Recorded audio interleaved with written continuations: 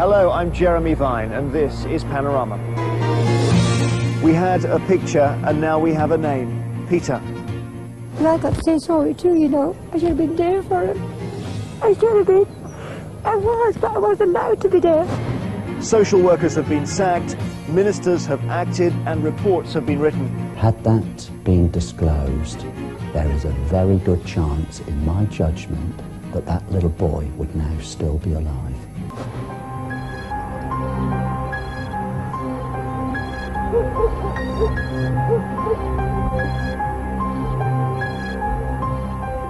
Here in his own home, baby Peter should have been safe. His is a story of neglect, abuse, missed opportunities, then national outrage. His ribs were cracked, his back broken, 50 injuries scarring a tiny body. His mother didn't protect him. She lied and lied to hide the boyfriend who abused her son. Social workers, doctors and police didn't manage to protect him either, even though they knew he was at risk. There isn't the evidence for anyone to lose their job. If there was, that would have happened. There was no sorry. Haringey Council said it did all it could. But this tragedy ignited the anger and distress of strangers. Many professionals failed baby P, but the spotlight fell on the usual suspects, the social workers.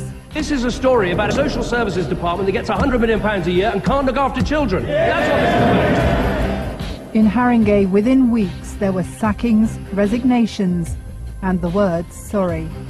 We are truly sorry that we did not do more to protect him. It is our first duty in government and as a society to do all we can to keep our children safe. I've been to meet Peter's grandma. This is the first time she's spoken on television. She says social workers asked her about a man her daughter described as just a friend. She told them what she could, with her daughter listening upstairs. But she did tell me not to mention the boyfriend. What I did say was he's there more often than me. Matter of fact, I wouldn't be surprised if he had moved in. Because I wasn't 100% sure. Because that time all his stuff wasn't in there at that time. You understand? It's only after this that he moved in properly. Each time a child like Peter dies, we hear the words, never again. But how much confidence can we have that the same mistakes won't be made in the future? If you ask me the question, is there any reason at the moment to think that the rate of child deaths is going to be any less than 30 years' time than it was 30 years ago? The answer is no. Hi guys! So the word for today's video is portocaliu. Portocaliu. Portocaliu. Well done guys, you just said orange. Okay. The reason why I started this video the way that I started is because this case is just heartbreaking, and I was really struggling to actually, you know, get the research done into the case and deciding to actually talk about it, because I received requests to cover the video, to cover this case since last year, I believe in 2021, and I just couldn't get myself to doing it. And even now, as I prepared for the coverage of the case, it honestly took me maybe even more than 1 week to get my research together, because I had to keep on stopping and give myself a couple of hours break or a day break, because it's horrendous, to say the least. And I'm going to start the video by giving my usual disclaimer. I don't mean any disrespect to anyone I talk about in the video. This video is for educational purposes only, and all the information I'm giving you is already found in the public domain. And apart from that, I will also be giving my opinions around the case. Thank you so much. And also guys, trigger warning, this case is about extremely brutal which resulted in the death of a baby. So if this is not something that you would want to watch, then I can understand, and I will see you in the next video. And also I won't be able to be very graphic in the way that I describe things, for obvious reasons, because of YouTube and because of the demonetization issues. I also won't be able to show any graphic photos for the same reasons. I will try the best I can to describe what happened to this baby without being too graphic about it. Okay. Thank you guys so much. So let's get started. Brace yourselves, because this is just, it's very hard to swallow.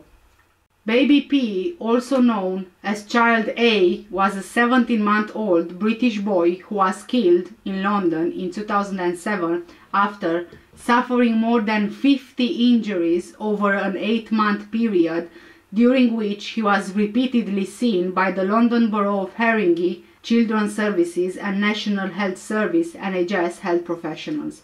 A court order issued by the High Court in England prevented the publication of the identity of baby P. However, this was lifted on 1st of May 2009 by Justice Coleridge. We now know that baby P, or Child A, or baby Peter, is Peter Connolly.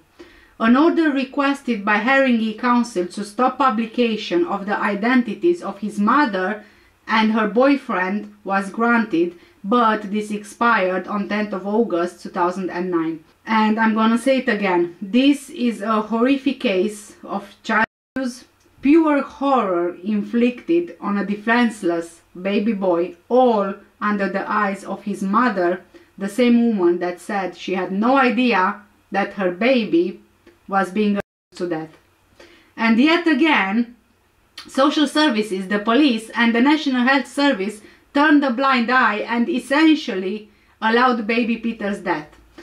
So let's get into all of the details. I know that it's not easy to talk about these things. I know that you might be triggered by this story, but as hard as it is to hear, I think that we owe this much to an innocent life lost at the hands of those who should have protected him.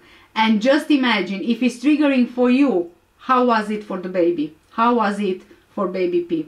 How was it for the source of your trigger? Because we are on the other side of it, and all we can do at this point is to pay our respects to a baby and listen to their story. Peter Connolly was born to Tracy Connolly on 1st of March 2006. His biological father left the family home just a few months after he was born.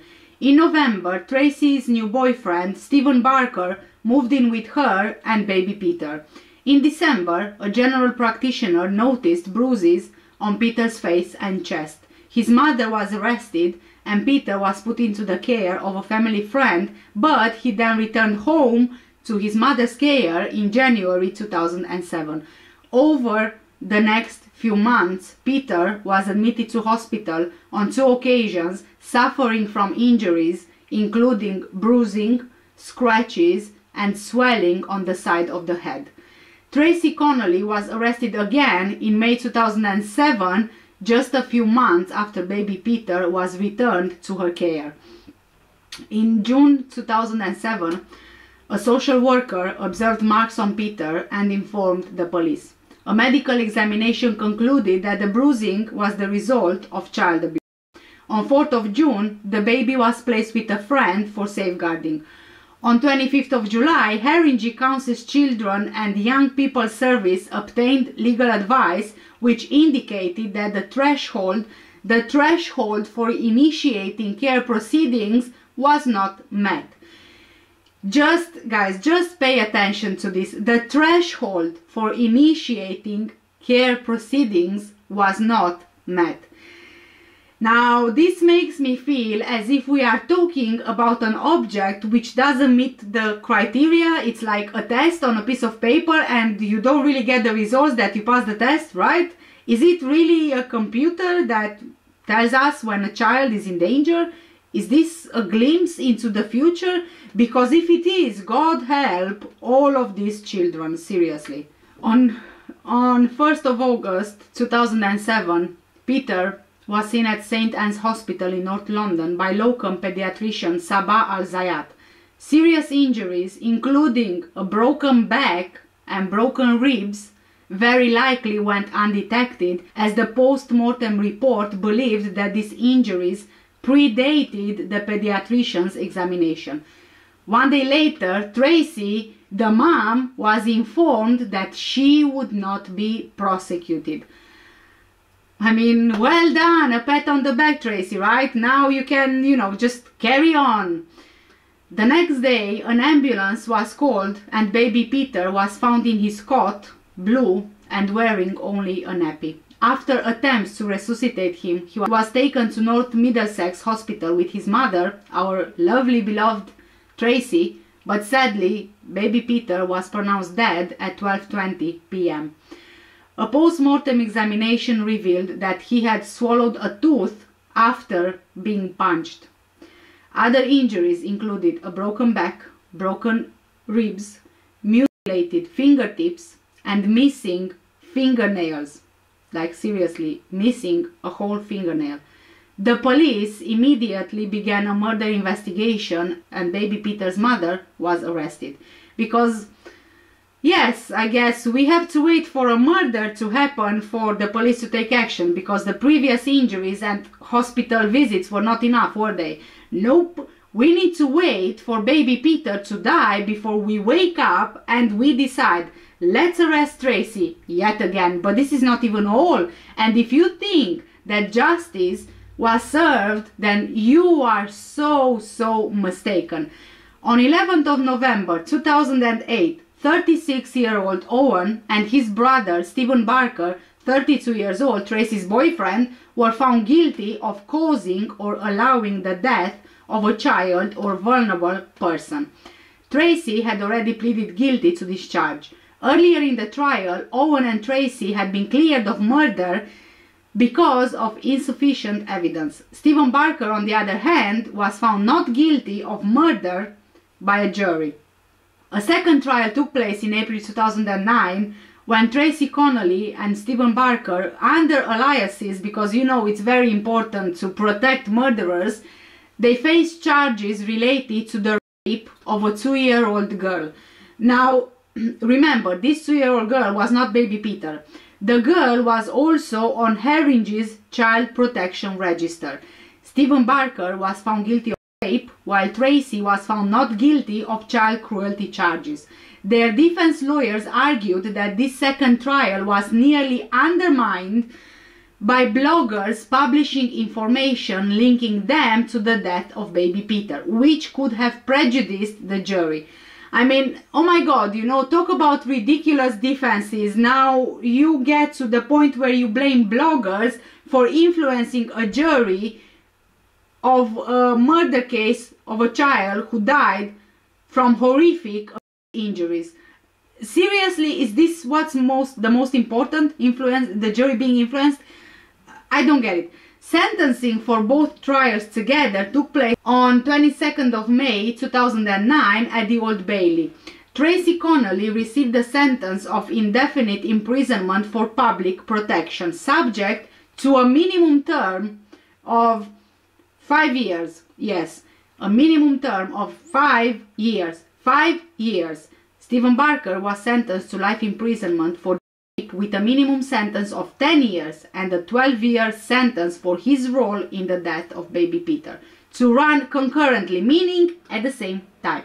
So basically, Stephen Barker, who raped a 2-year-old girl and he was involved in the death of baby Peter, received a minimum sentence of 10 years, guys. 10 years. He was eligible for parole in 2017. Owen, Stephen's brother, was also jailed indefinitely with a minimum term of 3 years. That's a joke. That is a complete joke. And I agree with that, and all of you agree with that as well. I assume everybody agrees with that. The sentences were also criticized as too lenient by the NSPCC's chief executive, and the Attorney General even considered referring them to the Court of Appeal for review, but concluded that there was no realistic prospect of the Court of Appeal increasing the sentences. The three human 2/3 appealed against their sentences, Stephen Barker even appealed against both convictions and sentences as well. Not only was Owen's sentence, Stephen's brother, a minimum of only 3 years, and let's say, you know, with a bit of luck, indefinitely, but after the appeal, this was changed to a fixed 6-year term.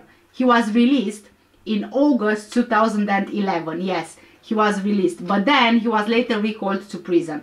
Tracy Connolly was released on license in 2013, but she returned to prison in 2015 for breaching her parole. She became ineligible for review for 2 years. Stephen Barker had an application for parole turned down in August 2017. Tracy Connolly was refused parole for a 3rd time in December 2019. Okay, so I'm getting ahead of myself here because you know what, my blood is just boiling, you guys. Let's just you know, take a quick look at the timeline, and then guys, trigger warning for the rest of this video. We are getting deep into the details here. Although I can't be very graphic, like I mentioned, there will still be quite a few details there. So, on 1st of March 2006, baby Peter is born. On 13th of October 2006, baby Peter is taken to the GP, the doctor, with bruises. His mother, Tracy, claims that he fell down the stairs. On 11th of December 2006, the same year that baby P was born, he is placed on the Child Protection Register after the GP spots a head injury and bruises. The mother, Tracy, we can't even call her that, but okay, she's arrested, right? On 22nd of January 2007, baby Peter, returns to his mother.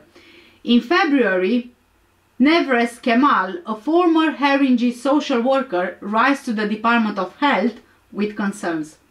On 22nd of March 2007, Paulette Thomas, a health visitor, reports no concerns after the check. On 7th of April 2007, Peter is admitted to hospital, just a few weeks after the health visitor reports no concerns. On 1st of June 2007, baby Peter is to be supervised by a friend after an unannounced social worker visit. On 30th of July 2007 is the last social worker visit. Peter's bruises are covered in chocolate. On 1st of August 2007, Peter is taken to hospital, but no full examination is done, as he is described as being, wait for it, cranky. Really? Is baby Peter cranky or a baby in pain with a broken back, broken ribs, near death? Because only 2 days later, on 3rd of August 2007, baby Peter dies. And he was cranky. On 11th of November 2008, Owen and Barker are found guilty of causing the death of baby Peter. Tracy Connolly pleads guilty. This is a very short timeline of the very short life of baby Peter. The semi-detached house in which baby Peter Connolly spent the last hours of his very short life is nothing noticeable. Situated on Penshurst Road in Tottenham with bay windows and a side door, it doesn't really stand out, you know, and it's just a few minutes from the Tottenham Hotspur football ground. You wouldn't really have any reason to give it a second look, and this is exactly what the locals did. Out of the neighbors, only a Polish man even noticed the family living at the end of the street. They seemed like good people. Some of the other residents had only recently moved into the street, and the rest couldn't really remember their previous neighbors. At one time, the residents of number 37 included a young woman, her 4 small children, a muscular man, his brother and his brother's 3 children, and 15-year-old girlfriend, 3 large dogs, and a few snakes. The family were also white and of Anglo-Irish origin, unlike their neighbors, who come from Africa, the subcontinent, and Eastern Europe. It's safe to say that this was, you know, a mixed race neighborhood, very typical to how you would see in the capital in London and of course elsewhere as well. Even if that didn't really draw attention to themselves, there is no doubt that the ethnic difference struck Stephen Barker and his brother Jason Owen. Jason had been a member of the National Front, which is a far-right fascist political party in the UK. Stephen, on the other hand, was obsessed with Nazis. Even so, they were still just a couple of strangers, you know, passing through a disconnected and ever-changing community. That's the story of London boroughs like Haringey, but it's also what makes such places ideal for those who want to hide themselves, hide their actions and escape attention. Stephen Barker and Jason Owen had a lot to escape from. At first, they were hiding from social services and their histories of crime, family violence, arson and addiction, but by the time they left Tottenham in August 2007, they were running away from the horrific death of 17-month-old baby Peter, the boy who became known as Baby P. Among the injuries the child suffered at the hands of his carers were a broken back, gashes to the head, a fractured shin bone, a ripped ear, blackened fingers and toes with a missing fingernail, skin torn from the nose and mouth, cuts on the neck, and a tooth knocked out. And when I mean a ripped ear, it was literally ripped. A 17-month-old baby. But the question is, the ripped ear, was it a human who did it? Or the dog pushed by the human? Because that happened as well. When the humans in the house wanted to have more fun, they would incite the dogs to bite Baby P. Yes, because that's so much fun, right? Their house and Baby Peter's home was filled with hardcore pornography, internet chat sites, vodka bottles, attack dogs, animal feces, fleas, lice, Nazi paraphernalia, knives, and even replica guns.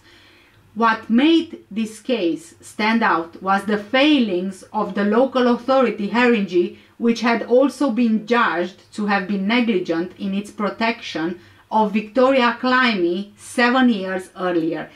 And you guys, I read the case of Victoria and it's just completely horrifying. I will cover her case in one of my future videos, so keep an eye out for it. Peter had been admitted to hospital with injuries on several occasions and had been seen as many as 60 times, 60 times, by various professionals in the months before he was killed. Only 2 days before he died, Peter was examined by Sabah Al-Zayat, a locum consultant pediatrician who didn't notice the boy's broken back and paralysis. Because remember that the pediatrician said that baby Peter was too grumpy to be examined properly? Yeah, a baby with a broken back is grumpy, right? Tracy Connolly's mother, Mary O'Connor, also known as Nuala, lives in a small council flat in Islington, North London, with an Alsatian that once belonged to her daughter. Born in Ireland, she was 4 days old when her own mother died. Her father remarried and her stepmother died when she was 5. She never connected with her father and she remembered him as frightening. And because of the fear, she would regularly wet the bed. She says that her father, who was raised in an orphanage, was an army man who beat her regularly, and when she was 9, she was sexually molested by a relative. She then ran away from home at 13, and after a fight in which she stabbed the girl with a pair of scissors, she was placed in a convent home. She moved to England in her early 20s and then married a forklift truck driver. She soon left him and met her second husband, Gary Cox, a football pool salesman in Leicester. This marriage wasn't a happy one. Gary Cox, according to her, was a sadist. He used to beat her up for nothing and she couldn't go out without his permission. If she went shopping, he would time her, but she believed that this was normal. In the end, she took a knife to her husband, stuck it in his stomach in self-defense, but she couldn't really prove it, and she got 2 years probation for that. I don't think that he died because she left him later on, so yeah, he didn't die. Mary was pregnant 11 times, but only gave birth successfully twice. The first was a boy. Then 4 years later, she had Tracy. The second child, Tracy, was from a different father. He told police that he had 16 children and said that he fathered Tracy in a one-night drunken fling that took place while Gary Cox, Mary's husband, was present in the house. However, Mary disputes this account. Mary says that she wasn't sure which man was Tracy's father, but Gary, her husband, took against the baby, calling her a bastard. When Tracy was 18 months old, Mary left her husband and son and took Tracy with her to London. According to Tracy, she didn't find out who her real father was until she was 12 years old. It was later revealed that Tracy's real father was convicted of a SA on a child in the 70s. Gary Cox died 5 years later in his son's arms, Tracy's brother. He then went on to live with Mary and Tracy, but it was quite difficult because he tried to strangle his mom when he was 11 years old. So she put him in care because, according to her, he made her life hell and social services were on her back. So she took him down to social services. But the boy had no idea. He thought that they were just going to get a new pair of trainers, and then she just turned around and said, "See you." She then told the woman from social services, "When you're fed up with him, you can bring him back." Around 1 year later, social services brought the boy back to her, but Mary wouldn't take her own son in unless social services bought a cooker. Yes, a cooker. And so they did. And then Mary got her son back. Mary's son is now with a wife and family, and apparently he has a settled life. Tracy Connolly was bullied as a child, and Mary, her mom, said, but a lot of the bullying, to be quite honest with you, was her fault. She made herself the victim. I don't know why. She was a strong girl. In the end, social services placed Tracy in Farney Close, a boarding school in West Sussex that caters for children with social and emotional difficulties. She did reasonably well at school, where she was recalled as moody and promiscuous. At around this time, a close relative of Tracy Connolly was placed in care by Islington Council. According to some reports, this relative became involved in the alleged pedophile rings that operated in the authorities' care system in the 90s as a victim, procurer, and a one of the reporters who exposed the rings attributed the problem to 5% corruption, 95% political correctness. This was a damaging embarrassment for the Labour-run council in the short term, but according to the reporter, there was a more disturbing legacy.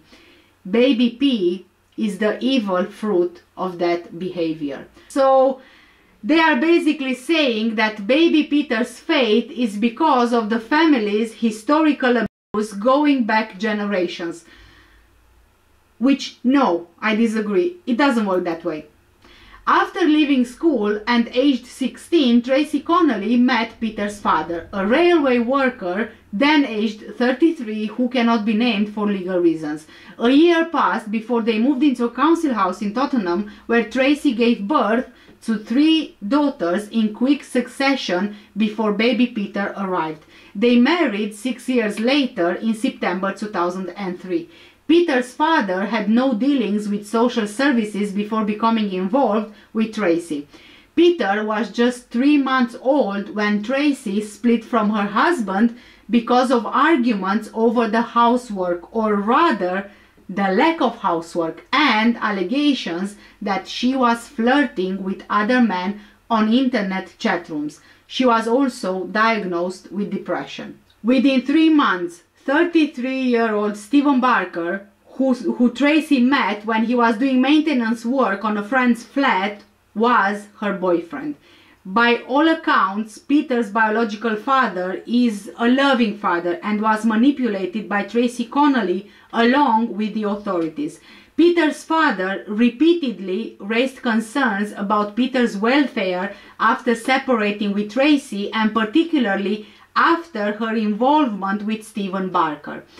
Tracy Connolly did have children, 5 of them, and she was pregnant with Stephen's child when she was arrested. According to Tracy's mom, Tracy's husband, baby Peter's father, was a good provider, and Tracy had everything within reason. He did 3 shifts and he cooked, cleaned, and even washed her clothes. He even gave her a lovely home, even though she got it through the council.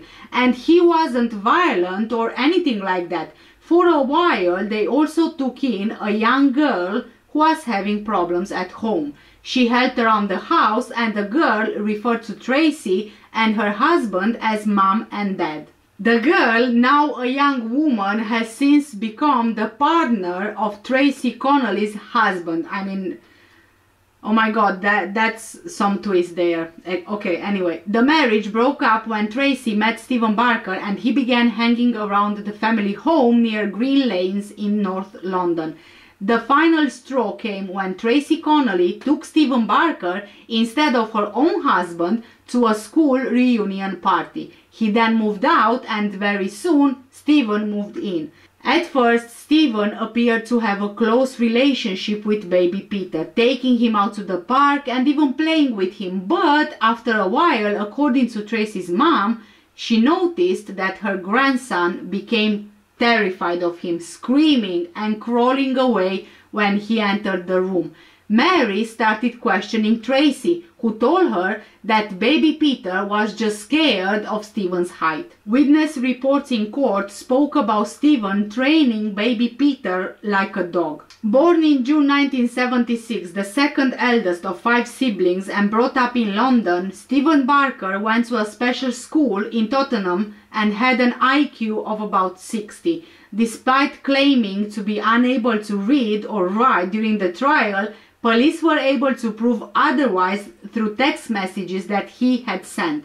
Stephen was obsessed with knives, martial arts, weapons, and kept a crossbow as well as a collection of swastika memorabilia. He used to walk around his home in combat gear. As a child, he enjoyed hurting animals and he tortured guinea pigs and frogs, skinning the frogs before breaking their legs. He kept 2 pet snakes at Tracy Connolly's home and fed them dead chicks, mice and rabbits. His fascination with causing pains to animals saw him prosecuted for that very obsession by the RSPCA. He and his brother Jason Owen Barker had previously escaped trial for torturing their own grandmother, Hilda Barker, in an attempt to get her to change her will because she died of pneumonia before the case came to court. He moved in with Tracy Connolly in February 2007, their first home in Hermitage Road, Tottenham. The home was described by social workers as cramped, untidy and smelling of urine. They were moved to a church housing association property in nearby Penshurst Road, which they shared with the family Rottweiler, German Shepherd and Staffordshire Bull Terrier. This is the very same house where baby P would die a brutal, lonely and agonizing death. Social workers who visited the house claimed they were unaware of Stephen's presence and of the huge role he played in the lives of Tracy's 4 children, bathing them, preparing their meals and looking after them while Tracy sat on the computer playing on the internet into the early hours and then spending the rest of the day in bed. At some time around June 2007, Stephen Barker's brother Jason Barker, who later changed his name to Owen in an attempt to avoid recognition, moved into Tracy Connolly's home with his 15-year-old girlfriend because he was on the run and looking for a place to hide and his 4 children. Jason is said to dominate his younger brother, and the violence against baby Peter escalated during the time Jason was in the home. Jason, who is believed to have bragged whilst out on bail, "Me and a friend tortured someone but he went far," attempted to flee the country and escape justice before the trial. In December 2006, when he was 9 months old, Peter was admitted to hospital with head injuries. Despite her concerns, Mary didn't tell authorities that Stephen was living with her daughter Tracy. After this, Mary and Tracy were arrested for assaulting baby Peter, and the boy was placed in the care of a family friend for 6 weeks. The police told them they were not pursuing the case 3 days before Peter's death.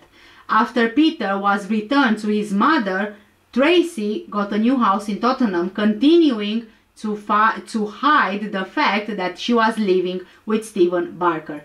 By this time, Tracy had grown apart from the boy, from baby Peter. Tottenham is in the borough of Haringey, or Haringey.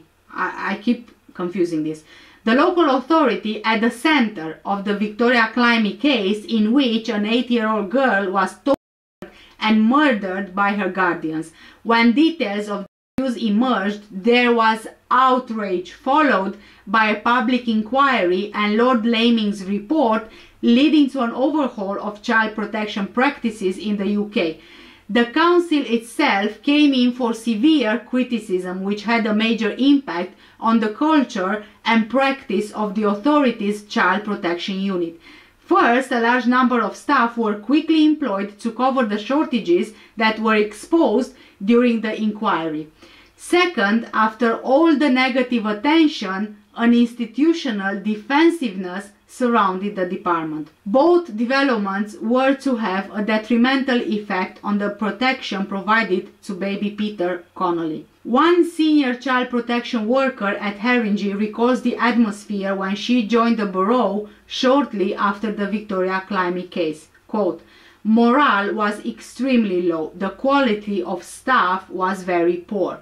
People were depressed. To give you some idea of the mood, the cafe opposite wouldn't serve social workers." End of quote. The recruitment drive didn't help matters either. Quote again, "Post-Climie, they desperately needed staff. So they went to South Africa and Zimbabwe and recruited people from different cultures. There was then a whole challenge of managing people with different cultural norms and expectations about raising children. They also had motivations other than protecting children, to wit, working in this country, saving money and sending it home." End of quote.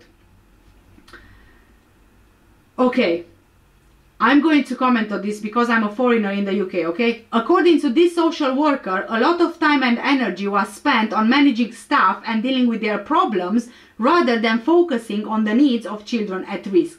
And once social workers were employed, the process of removing them from the job was so time-consuming that they were left in place.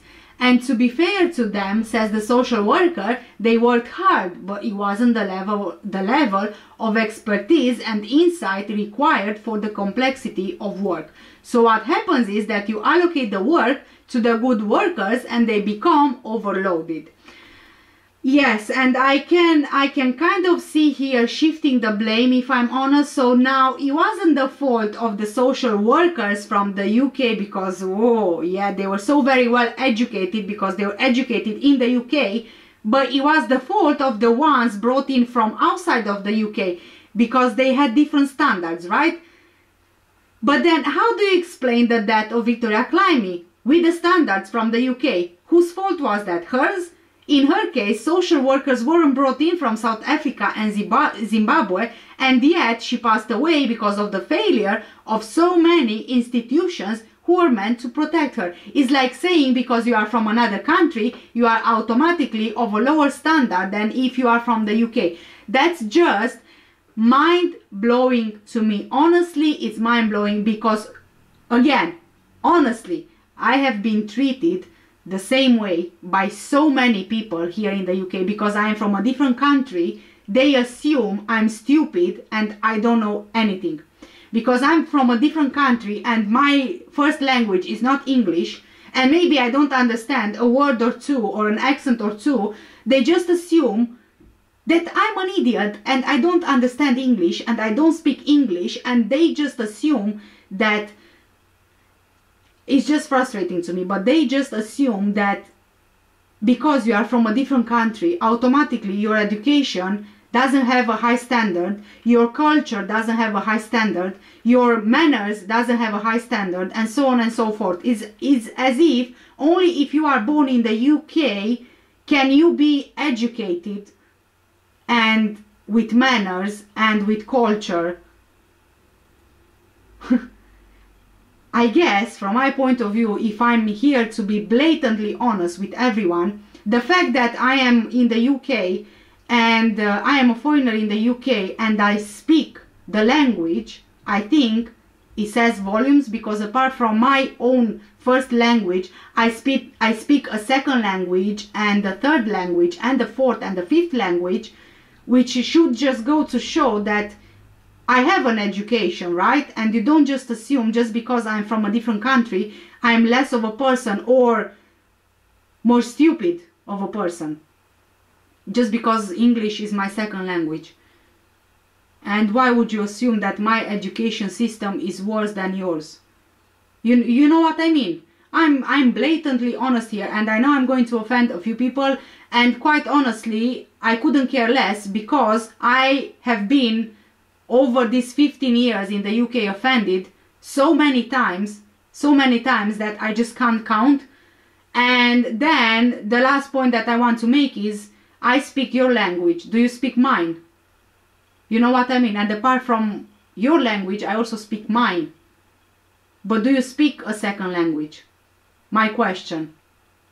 And quite honestly, I'm dealing now with the legal system and also the local authority, and I've been dealing with them since December.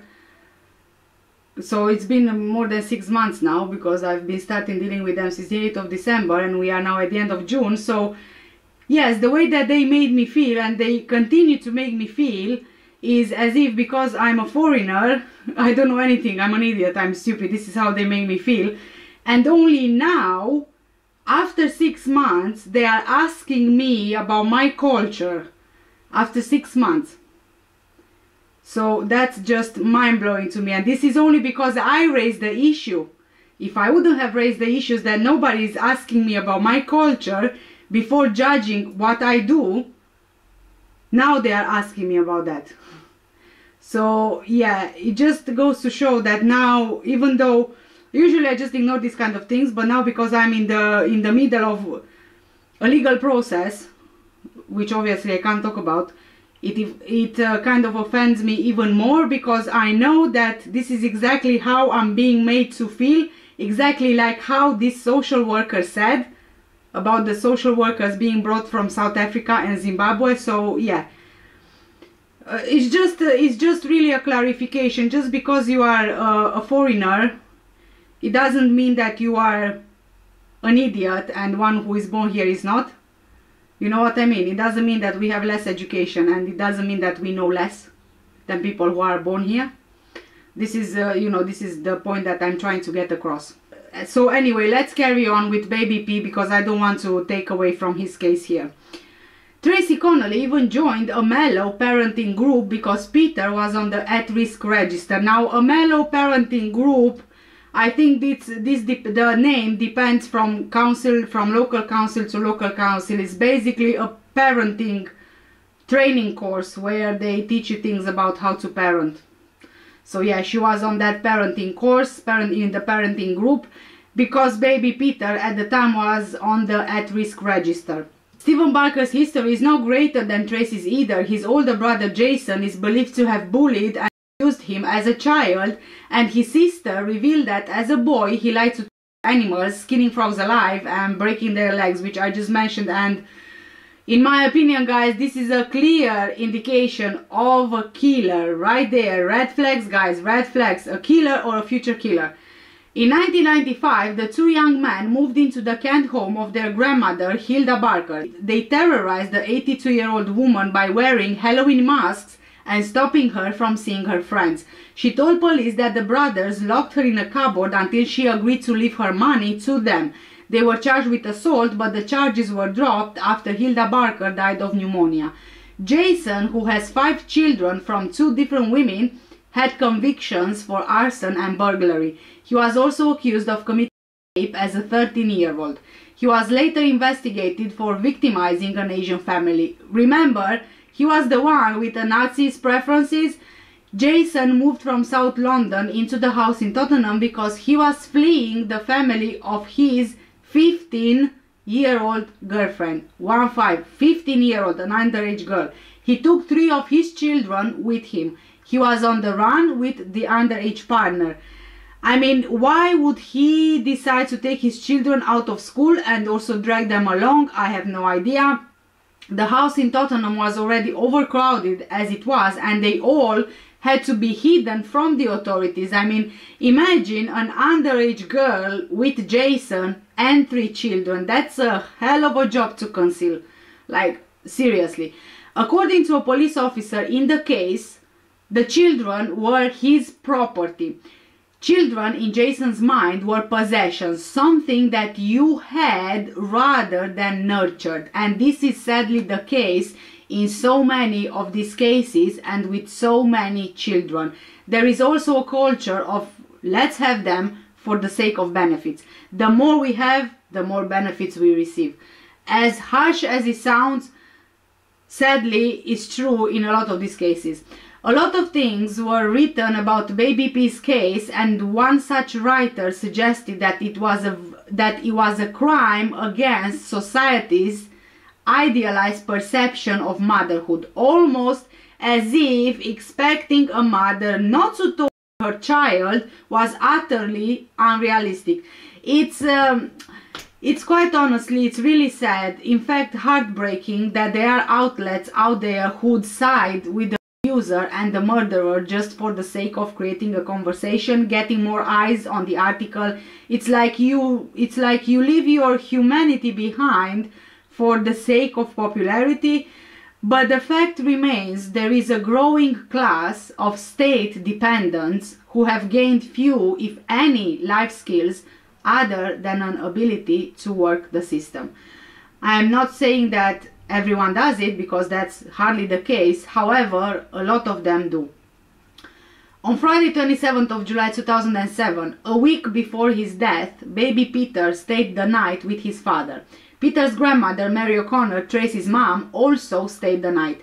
There was only one bedroom, which they all shared. According to Mary, she tried to stop baby Peter from crying and waking up his father, who was asleep. In the end, she did wake him up. She had to wake him up, according to her, because she was just really worried about the state of baby Peter. His hands were bandaged and there were bruises and cuts on his head. She said, "Let's take him to the hospital. There is something wrong with him." Whatever happened that night, we don't know the full story. Baby Peter was not taken to hospital. The father later explained that he was reassured by Tracy that medical authorities were aware of the baby's injuries, but they were not considered serious. The following morning, baby Peter was returned to his mother. This would be the last time that his father ever saw baby Peter alive. No one, apart from those involved, know exactly what happened during the final 3 days of baby Peter's life. Each of them blamed each other. However, it's very likely that all participants were complicit in a series of violent, ultimately deadly attacks on poor baby Peter. While being interviewed, Stephen and Jason made allegations about each other's involvement in baby Peter's death. Jason claimed that baby Peter's mother, Tracy, and her boyfriend Stephen had, prior to baby P's death, wrapped him up like a cocoon and laid him face down on the floor and left him there all day. Stephen claimed that Jason gathered the bedding from baby P's cot into a black dustbin liner and disposed of it. Detectives admit that the absence of forensic evidence and the lack of reliable evidence from those involved in baby P's last moments meant that they would always have struggled to convict anyone of murder. after deliberation, the Old Bailey judge directed the jury to acquit the 3 defendants of murder. They were found guilty of an alternative charge of causing or allowing baby Peter's death. In a bitter irony, this was one of the few decisive acts by anyone in authority dealing with the 17 chaotic months of baby P's life. 15 years ago, 17-month-old Peter Connolly was found dead in his cot after months of cruelty from those who were meant to care for him the most. His mother Tracy, her boyfriend Stephen Barker, and his brother Jason Owen were convicted of causing or allowing his death. Peter's short life was filled with pain. He suffered more than 50 injuries, 50. The resulting investigations revealed that over an 8-month period he was seen 60 times by social workers from Haringey Council, doctors and police. These were the 60 opportunities to save his life. These were 60 opportunities to not turn a blind eye and simply do more. These were 60 failed opportunities from people who probably were parents themselves, and at the end of their 9-to-5 job they got to go home and hug their kids. No one gave baby Peter this opportunity.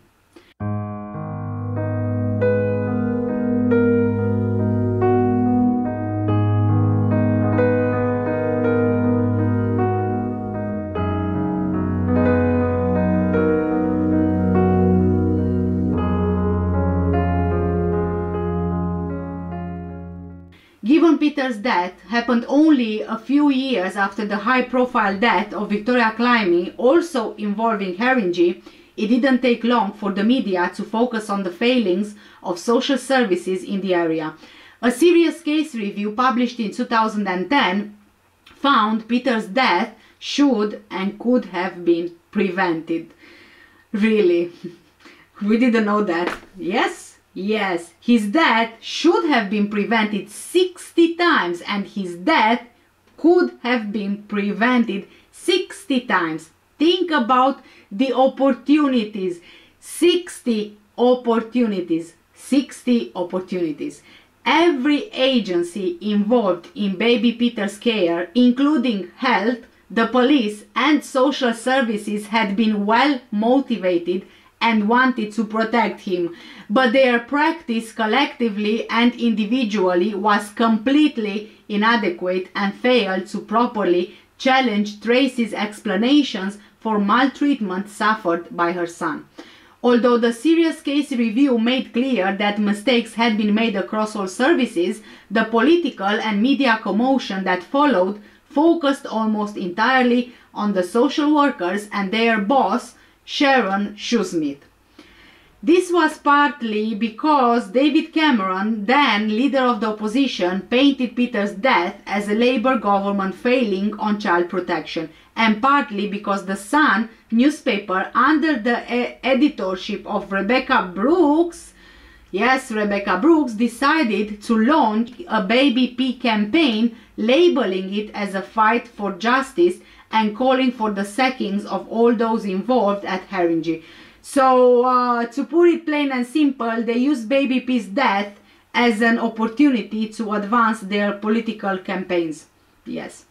The most vicious attacks named and shamed the social workers who were eventually sacked. Ed Balls, then Education Secretary, ordered the removal of Sharon Shoesmith live on TV. Sharon was the boss of social workers involved. Sharon said, quote, "He, Ed Balls, had no idea of the damage he was about to inflict on the social work profession and on children because of that baby P effect. A lot of those children are still in care now. That has really troubled me for a decade," she says. Yes, I'm sure it did. She also said he thought this was just one rogue director and a crap department, that Haringey was a basket case that needed to be sorted out in isolation. He didn't know the size of what he was unleashing. It wasn't only social workers who lost their nerve, It was everyone in the child protection system. End of quote. And Sharon, darling, I really can't sympathize with you. I just cannot sympathize with you. This is just pointing the fingers somewhere else. How about taking responsibility for the 60 failed opportunities? How about that, Sharon?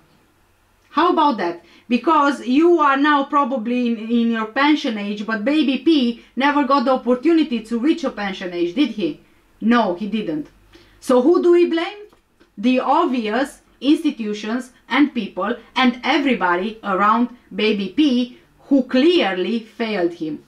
Haringey Council initiated an internal audit, serious case review, also known as SCR, after Peter's death.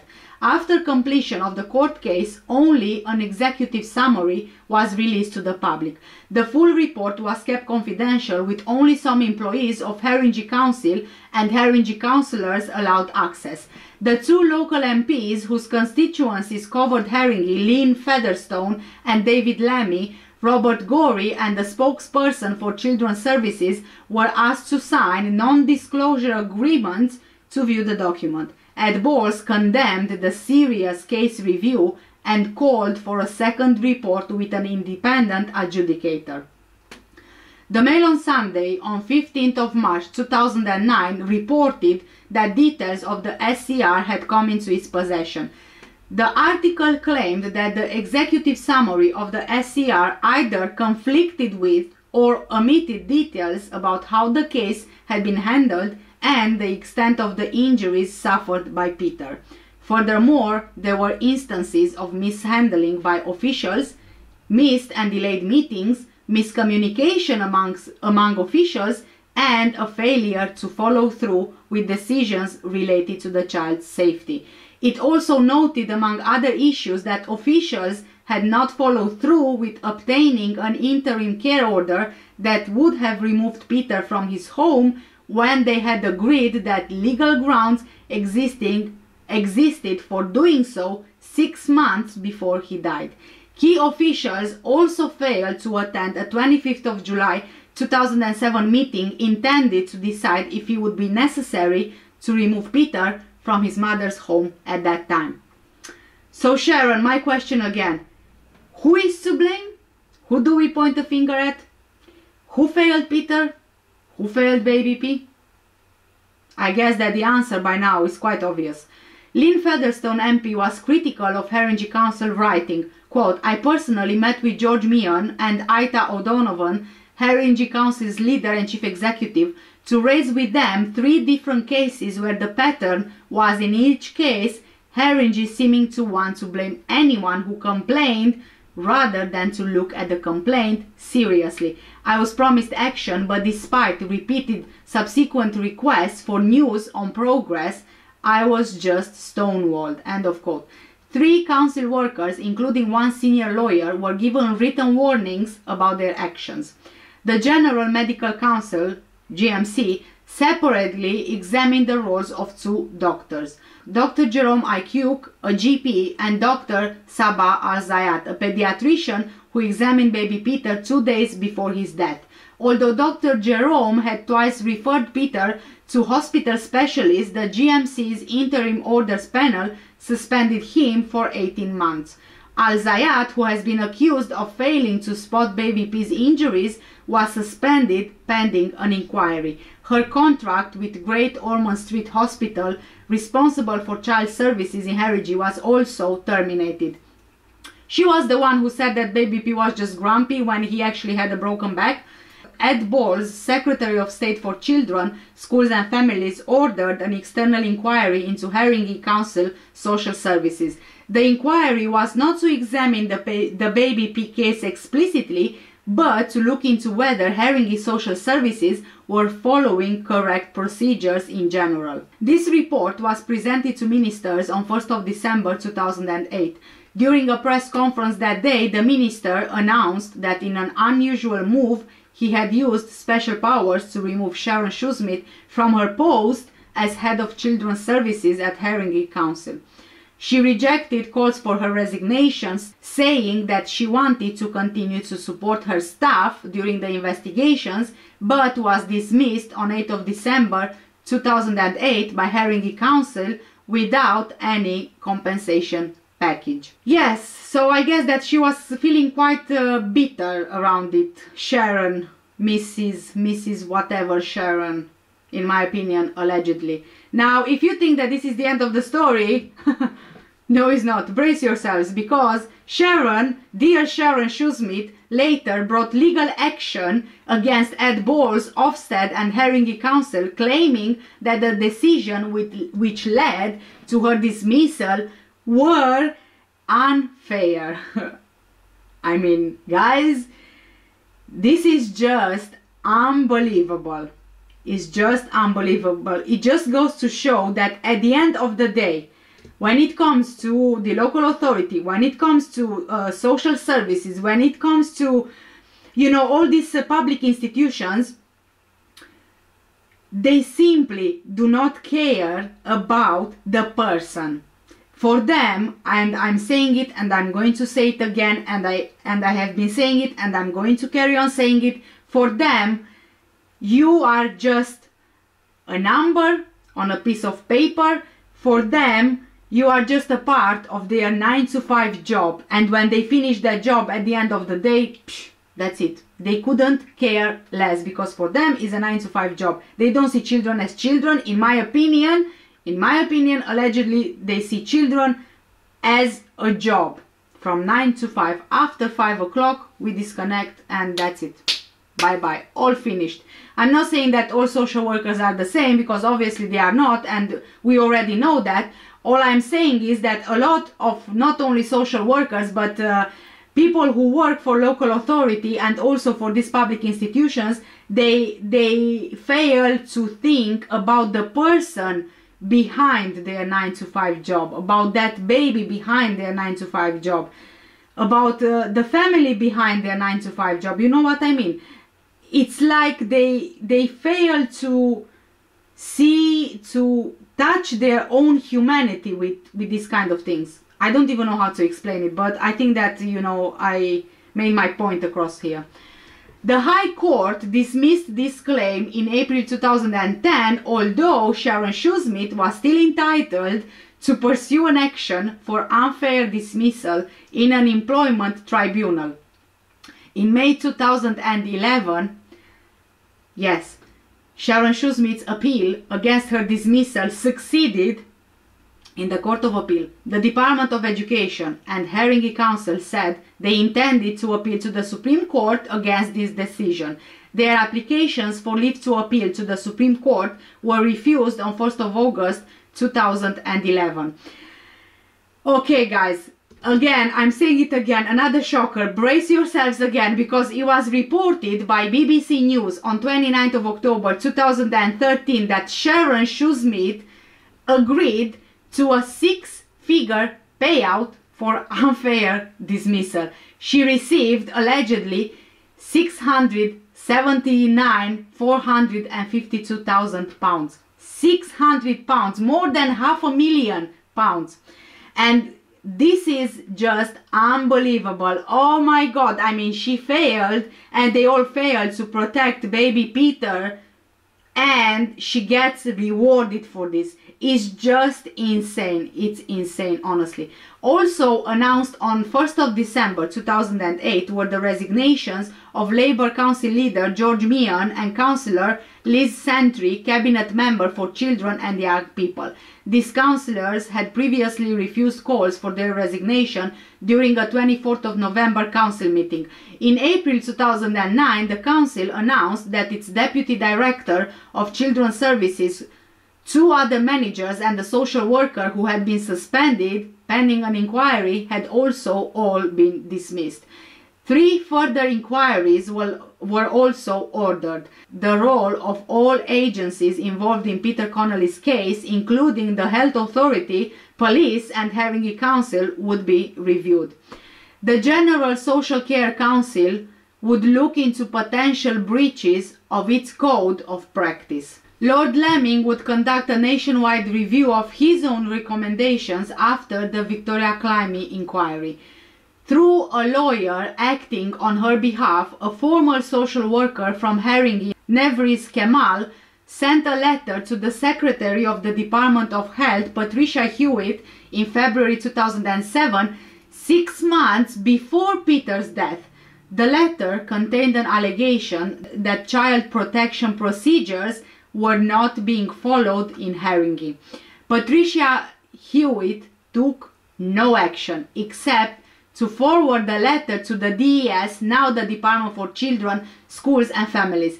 Haringey Council then took out an injunction against Nevris Kemal, who was actually trying to speak out for children, banning her from speaking about childcare in Haringey. Her lawyer stated, quote, "Hewitt bounced us onto the DES. The DES then advised us to write to the Commission for Social Care Inspection, whom we had written to on the same day as we had written to Hewitt, copying in the letter to Hewitt and the relevant material. By that time, of course, they had an injunction against us, so we couldn't go back to the inspectorate. The inspectorate had been properly advised at the time and had done nothing." End of quote. So you see that you also have good social workers and good workers who are trying to do the right thing, and then they are being silenced. That's why when I say what I said not all of the social workers and staff working for the local authority are the same. Hey guys, Editing Cat here. Whilst I was editing this video, I came across an article from the Daily Mail, which I think is very important to mention. This article is about the social worker who was the whistleblower, Nevris Kemal, and I am going to read a couple of pieces from this article. In an exclusive interview with the Mail on Sunday, social worker Nevris Kemal said Haringey's monstrous allegation, which was made, she says, in response to the concerns she raised, left her terrified that she would lose her daughter.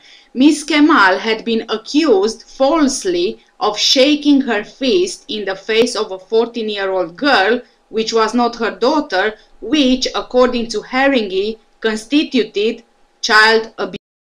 She says, they then turned their attention to my own daughter and launched a child protection investigation into her, which means that they felt she was at risk. Ultimately, it could have led to her being taken away from me. I felt terribly frightened all the time. It was evil. She also revealed how council staff were taken on team building junkets to Barcelona and Dublin and spent £1,000 on a tea party at the Ritz while back at work. Cases of potentially abused children were piling up. During what she calls a 4-year witch hunt, Miss Kemal, 44 years old at the time, lost her job, faced a police investigation, and saw her family and health fall apart. An employment tribunal heard that she had been singled out by her bosses because she was a whistleblower. Haringey eventually dropped the case and paid her undisclosed compensation. An experienced child protection officer, Miss Kemal had joined the London Borough in 2004, hoping it had learned lessons from the appalling episodes in its recent past, including the case of Victoria Climie, the 8-year-old murdered in 2000. Miss Kemal was like a breath of fresh air, said a colleague, someone who liked to roll her sleeves up and set to work, rather than take part in meetings about meetings. Yet, very quickly, it became apparent to Miss Kemal that the new management brought in to prevent a repeat of the murder of Victoria Climie was still failing to protect children in its care. Unlike others, Miss Kemal did not remain silent. She warned that there was a very real risk of another murder. Faced with her concerns, her managers took swift action. But not, it seems, to avert another tragedy. While they were busy trying to smear her, says Miss Kemal, baby P was being used as a punch bag and entering the final stage of his tragically short life. Miss Kemal offers a damning behind-the-scenes insight into Haringi's inept social services department. Quote, "God save us from endless inquiries," she says. "What Haringi needs is managers sacked and arrested, common sense to prevail, and money put into frontline services." Children's Services Director Sharon Shoesmith and Deputy Director Cecilia Hitchen have now agreed in writing that Ms. Kemal never abandoned a child in or outside work. Quote, "I never regretted speaking up for the children who needed protection," says Ms. Kemal. "I never thought, even when I was at my most scared, why did I not keep my mouth shut? Even my elderly mother knew it was quite clear I'd open my mouth to defend children who Haringi wasn't defending, and they almost immediately accused me of child abuse." Nevris Kemal began work at the council in late August 2004. Ms. Kemal's immigrant parents arrived here in 1958 with just £7.50 between them, and their little girl learned early to take responsibility as their interpreter in a foreign world. She is a typically dutiful Turkish daughter. After her father died, she moved back into her childhood home to keep her mother company. She is also a westernized, politically aware and independent woman. She says, quote, "The office was very cliquey. Two key senior women were in a relationship, and if your face didn't fit, that was it. You'd just be handed files with no discussion. If you asked questions, you were stupid." Haringi's abysmal reputation had hindered the recruitment of experienced, high-quality staff. On October 15, 2004, Ms. Kemal's manager allocated her a file about a group of children. Teachers and relatives feared that the same male carer had subjected these children to grave and had alerted social services many months before. But the social worker responsible had quit. The file had not been reallocated, and the children were simply forgotten. Ms. Kemal was horrified and told an employment tribunal, quote, "Children had not been properly protected. It was exactly the sort of situation after the mistakes of the Victoria climate tragedy in Haringi that the new management brought in to improve procedures and standards in child protection was supposed to prevent." End of quote. Ms. Kemal hurriedly interviewed the little group of children, the youngest was only 3, and decided that they urgently needed rescuing. Medical evidence could be vital if they were to be taken into care or the men prosecuted, and they could need urgent treatment. But incredibly, no one seemed clear who was responsible for authorizing medicals, whether it was social services, police or health officials. Post-climate, Ms. Kemal found this extraordinary. Medicals are basic to child protection work. She fired off desperate emails and finally went over her manager's head to alert the department's chief. She made it clear that the children had already waited months, a delay which could be traced back to social services. But she received no reply. She therefore blew the whistle by alerting a local nurse consultant on child protection, Dorian Cole. He finally cut through the lethargy. He raised the case at the Area Child Protection Committee and even circulated a flowchart on who had which responsibilities. "Okay, folks," he wrote, "this is getting stupid. This is not complicated. Let's get it sorted." On November 15, Ms. Kemal managed to get the children added to the Child Protection Register, and they were eventually taken into care. But, she says, after this whistleblowing, management became hostile towards me. She adds, quote, "I was destructively and comprehensively investigated and punished for doing nothing wrong, whereas the managers who investigated me left children with an abuse for months. It was climby all over again, except that thankfully on this occasion no child died." Haringi used the allegations of a violent, mentally ill man as the basis of their case against Ms. Kemal. Her own family had been friends with the man's family, fellow Turks, for 50 years, and her mother spoke by phone every day to his wife. But the man had become a gambler, paranoid and violent, and was, for a time, compulsorily sectioned to a mental hospital. 6 years ago, the frightened wife found the courage to leave him, and Miss Kemal helped her and her then 12-year-old daughter find a new home. The Muslim husband furiously blamed Miss Kemal, a Christian, and her feminist Western ways. In November 2004, the woman rang Miss Kemal's mother. The woman's daughter, who was now 14, had begun staying out late, and she feared mixing with boys who used drugs. But like many modern teenagers, the girl became angry when her mother pointed out the dangers. She asked if Miss Kemal could come over to talk to the girl about keeping herself safe. The mother had already asked Haringey's social services for advice, but in vain. Miss Kemal did not hesitate to help, but she found mayhem at the house. Everyone was shouting, and the girl told her to F off. 2 days later, the woman's ex-husband falsely complained to the council that Miss Kemal had shaken her fist in his daughter's face. The council that did nothing while little Victoria Climie was tortured to death. There were too many injuries on her emaciated body for the pathologists to count, launched a full-scale investigation accusing Miss Kemal of child abuse. Miss Kemal was first questioned on November 17 by her manager. Only independent external investigators are meant to question staff accused of abuse. She freely admitted that she had briefly raised her voice to be heard above the clamor, and when the girl swore, raised her hand in a stop gesture. Miss Kemal had provided the council the stick it wanted in order to beat her. Extraordinarily, it decided that the raised hand and voice constituted child abuse, common assault. Now it set about gathering further evidence. A manager knew about the father's mental illness and alleged domestic, but interviewed the girl in her father's presence.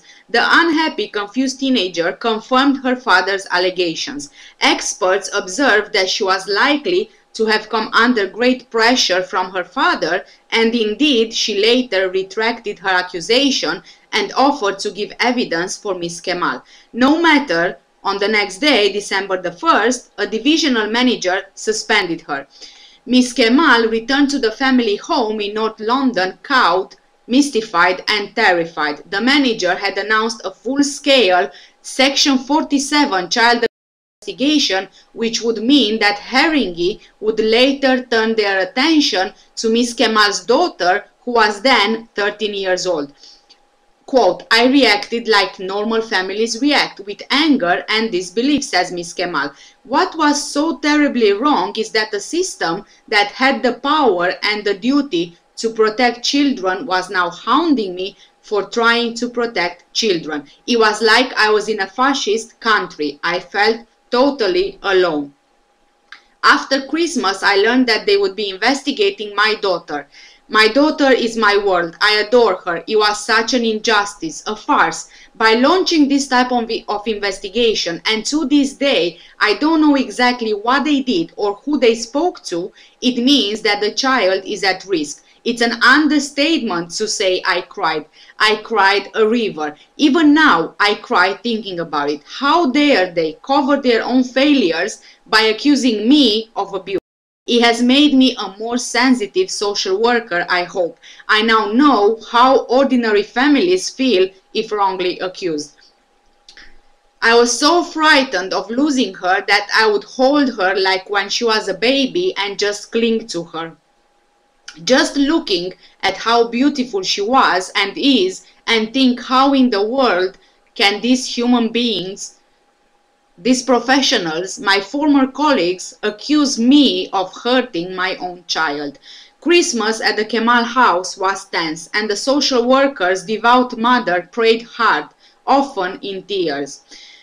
The family's mortification was complete when on January 11, 2005, 2 police officers turned up unannounced at their home. They cautioned Miss Kemal for an alleged common assault on a child and told her to accompany them to the police station, but she refused to be questioned there like a criminal. She had worked with one officer on several cases and they agreed to question her at home.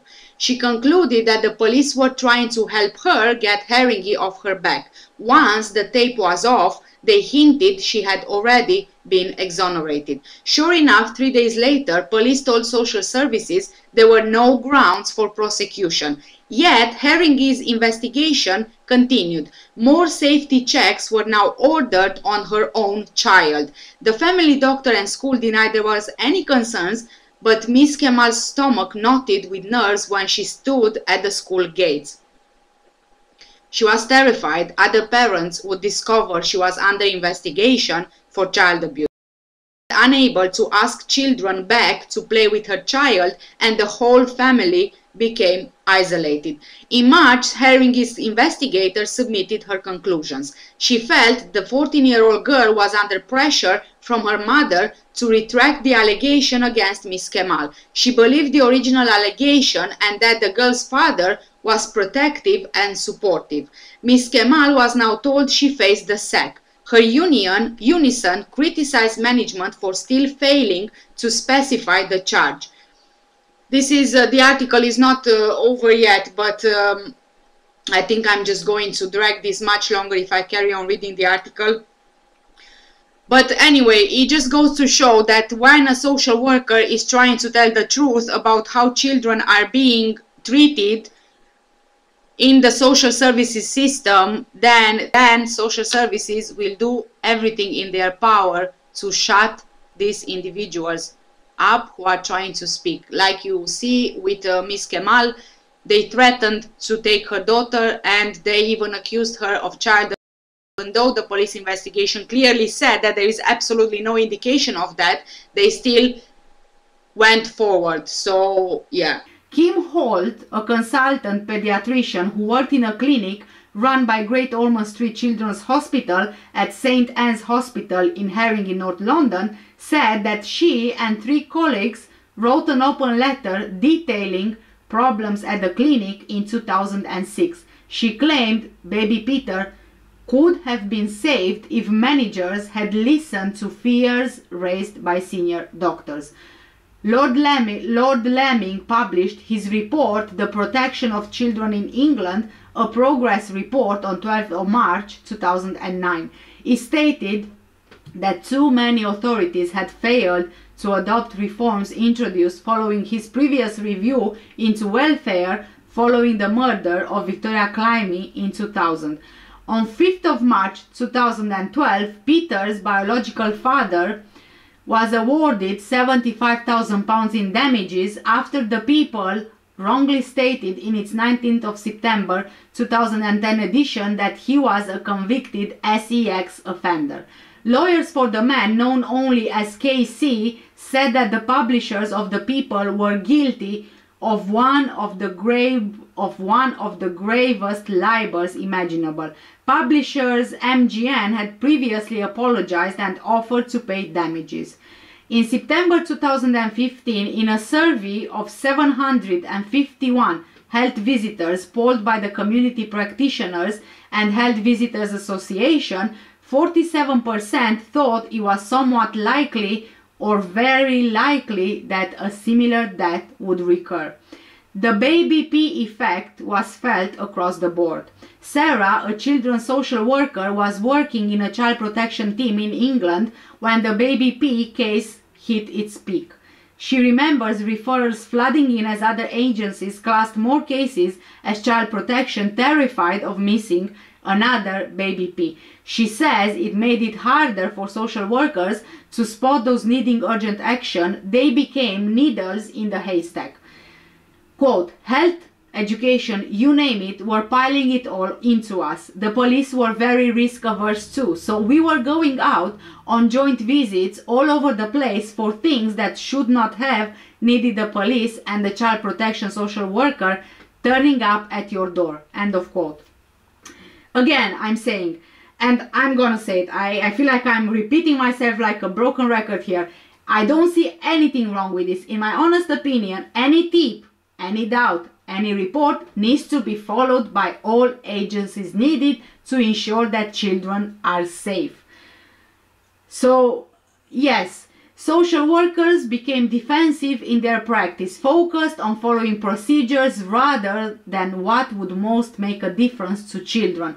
Too many assessments were carried out to no real purpose other than ensuring services would be covered if anything went wrong, Sarah recalls. Yes, and I think this is the same, it's echoing in today's social services as well, their assessments and all of this. I'm not getting into it. Quote, senior managers didn't want to be the next Sharon Shoesmith. Middle managers were terrified that the buck would stop with them if bad decisions were made. And the frontline staff felt like they were carrying everyone's risk and anxiety. End of quote. Social workers also had to work doubly hard when working with families where child protection concerns existed, she says, with some parents quick to point to the baby P coverage if questioned about their own children. Now, I'm gonna say here that doubly hard, what is that supposed to mean? I mean, when you're a social worker and when you are any kind of worker for that matter, aren't you supposed to work hard anyway? So what does doubly hard means? To me, this statement just doesn't make sense. So going back to what Sarah, the social worker, said, people would say, what would you know? You let the little boy die. There's often a degree of mistrust of social workers anyway. It's very rare in child protection that somebody wants you there, and it's often only years later that anyone realizes what you did and why you did it, she says. Yes, no comment. Yeah, I think we know how this goes. It's difficult for families, and you know that, but because the press coverage was so big, it felt like there was suddenly another huge barrier to get through before you could have conversations with people about their own children. Now, let's face it, guys, no matter what a social worker would say, the system is broken. The system was not, and it will not help so many children who needed help, who still do, and who will in the future. You know, I tend to believe that nothing will ever change. Yes, we say that we learn from our mistakes, then it happens again. Then another review is done. Then some more issues are found. Then another child dies. We are just going around in circles. And at the end of it, nothing ultimately changes. Gilly Christou, a team manager in the Haringey Child Protection Service that had overseen Peter's case, was at the center of the storm. She says hearing that a child you've been working with has died is among the worst news any social worker can get, and she will never forget the day she was told about baby Peter. Quote, I still remember the shock I felt. How had this happened? Why this child of all the others I had responsibility for? It was unexpected. Initially, there was confusion about how Peter had died. It may be hard to believe, but at that time there was no talk of serious injury, and the question of how still needed to be answered. I had no idea how to react. End of quote. Christou had worked in social work for 25 years, much of it in children's services, but she'd never experienced anything like this. While investigations into Peter's death were underway, she continued to work with the families she had responsibility for, but the stress of trying to carry on in the job while processing the sadness of Peter's death was phenomenal, she says. It was during the criminal trial where she was appearing as a witness that she first saw the utterly terrifying level of media interest in the story. On the 11th of November 2008, with the convictions for Peter's death served, it was announced the serious case review would be published, and the press stepped up its interest in the social workers. The first day a journalist knocked on her front door was the last that she ever practiced in a profession that she says she loved and still misses to this day. Quote, that was the last day I did any work as a social worker. The media and politicians had stepped in and made it unsafe for me to return to work, Gilly says.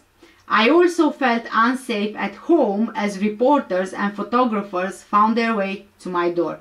The realization over the next few days of what seemed to be unfolding was the next shock to my system. End of quote. Stress and shock. How about the stress and shock of baby P? How was baby Peter feeling when he was tortured to death? And maybe with every single one of those 60 opportunities, he hoped it will be better. But it only got worse. And in the end, he couldn't hope any longer. Because his hope was taken away from him. And you talk about shock and stress? In my opinion, that's just completely disgusting, to say the least, to use the nicer word. In my opinion, allegedly.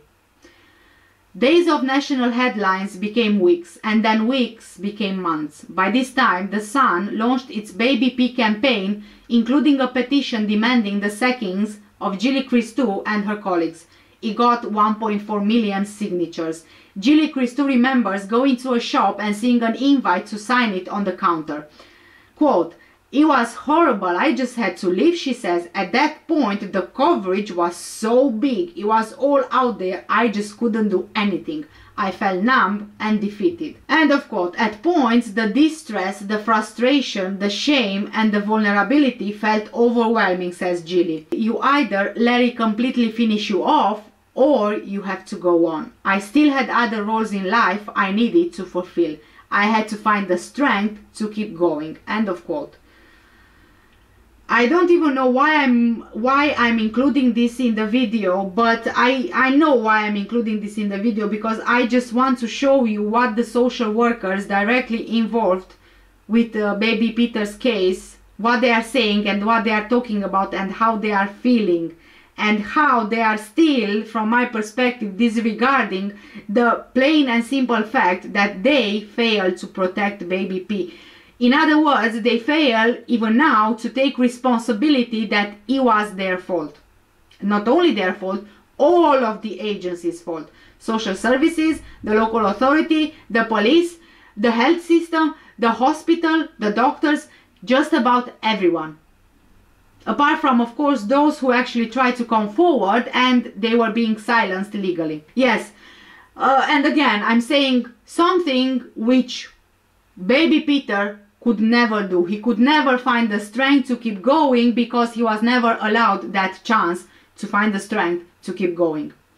He could never do that. And the truth is, guys, that if the media wouldn't have done as much coverage as they did, quite a lot of us would have no idea what happened. A lot of us would have no clue of all the failures of the various agencies involved. And I suppose that the agencies, this is what they are looking for. They are looking to keep everything hidden from the public because, oh my God, God forbid an uproar by the public, right?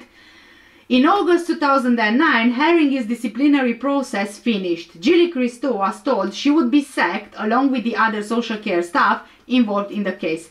9 months later, she was told that the social work regulator, the GSCC, would report its findings of a lengthy investigation into the fitness to practice of Gilly Christou and Maria Ward, who had been Peter's allocated social worker. The investigation found both social workers' mistakes in the case amounted to misconduct. They failed to keep adequate records. Maria Ward had failed to visit Peter often enough. Gilly Christou, as Maria Ward's manager, failed to provide enough supervision to her social worker. However, Gilly Christou and Maria Ward were not barred from being social workers. The GSCC issued the pair with suspensions after concluding that their errors were not serious enough for them to be struck off. The committee handling the investigation said the striking of order would have been disproportionate and served no purpose other than satisfying a perceived public demand for blame and punishment. And blame and punishment should be. But it turns out that not everybody agrees. Julie Christou says the GSCC's decision remains hugely important to her, given some of the tabloid narrative that had developed around her and Maria Ward. Quote, "They could see that we hadn't deliberately or maliciously set out to ignore this child and his family. They didn't see enough to think that we shouldn't be social workers. And yet, the media had been saying these people shouldn't be allowed near children, that we were a danger to the public." End of quote.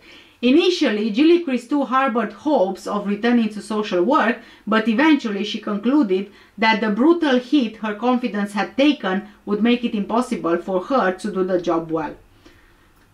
Well, that's at least one point I agree with.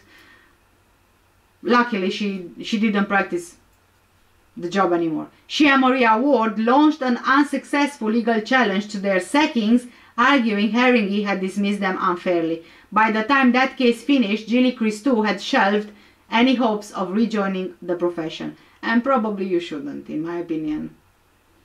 In the meantime, politicians commissioned a series of reviews of the social work profession following a second Lemming report. In 2009, the then Labour government published the findings of the Social Work Task Force, which led to the creation of the Social Work Reform Board and the College of Social Work in a bid to boost the profession's status. By the time the media quest to find a new angle to the story meant more attention was being paid to the issues around high caseloads, inadequate IT systems, and problems with recruitment and retention of social workers. When the Conservative and Liberal Democrat coalition government came to power in 2010, it wanted and needed its own plan for social work reform, particularly in children's services. It commissioned Professor Eileen Munro, a former social worker and highly respected academic at the London School of Economics, to carry out a root and branch review of child protection. Munro found social services had become so obsessed with complying with procedures and regulations that professional skill and a basic focus on relationships had been eroded in social work. Quote, "The broader public sector was gripped by new public management at the time, and the idea that top-down control was the way to do it. It was called the targets and terror approach. When you apply that to the child protection field, which has enough terror anyway because of the horror of a child dying, then it really was quite damaging," she says. Yeah, like I said, number on a piece of paper, I'm following whatever. I was really quite disturbed by how many social workers talked about families they were working with in a very bureaucratic rather than a human way. Somebody was a Section 47 rather than a woman who is living with 4 children in an appalling house who is trying her hardest but making a bit of a mess of it. If you don't make the human contact with a person, then you can't help solve their problems. At least, to me, that's what social work is about. But social work had become about processing and referring on, not helping." End of quote. Munro set out a blueprint for a child-centered system that she felt would help create the conditions to help professionals make the best judgments they could to protect a child. Her review recommended cutting down the government-dictated and prescriptive guidance and replacing it with greater trust in professionals' judgment. It called on council leaders to take more responsibility for giving social workers the right conditions to practice effectively, and Ofsted to focus inspections on social work practice, not just paperwork. Munro also recommended the creation of 2 new roles. The first was a principal child and family social worker in every council who would be involved in some direct work as well as management. The second was a national chief social worker who would give the profession greater visibility in government. 6 years on from her report, many of Munro's recommendations have been acted on. She feels children's services are overall going in the right direction, with about a third of councils making fantastic progress in creating the right kind of social work culture. However, she is concerned that too little is being done to tackle the high caseloads and working conditions, such as hot desking, that she feels can rob social workers of the tools and time to do the job well. Quote, being clear about what conditions we need and workload management is a crucial problem, because the one thing that any good social work requires is time. The authorities that have been rated outstanding by Ofsted have got tiny caseloads. It's not a total explanation, but it's one factor. And how well did that work? Because we now also have Star Hobson, Arthur Labigno-Hughes, and so many others. So clearly it's not working. But some argue that none of the institutions involved, the press, the politicians, or the social work profession, have been tested to the same extremes they were back in 2007 and 2008. Ray Jones, a social work professor who has authored an extensive account of the Baby P case, says the reaction to Peter's death was exceptional in three ways: the intensity of the Sun's coverage, Cameron's decision to politicize it from day one of the story breaking, and the degree of harassment and hatred directed at Shoesmith and the social workers. Quote, but we have still seen cases since where local MPs have demanded the sackings of social workers and directors. It was again the social workers who got targeted, not the other agencies. So we still see social workers in the firing line and politicians lining up to take shots when they are under pressure, he says. We now know from Ed Ball's autobiography that he was under tremendous personal pressure from tabloid editors to act. The message he was given was that if he didn't do what was demanded and sack Sharon Shoesmith, he himself would be in the frame.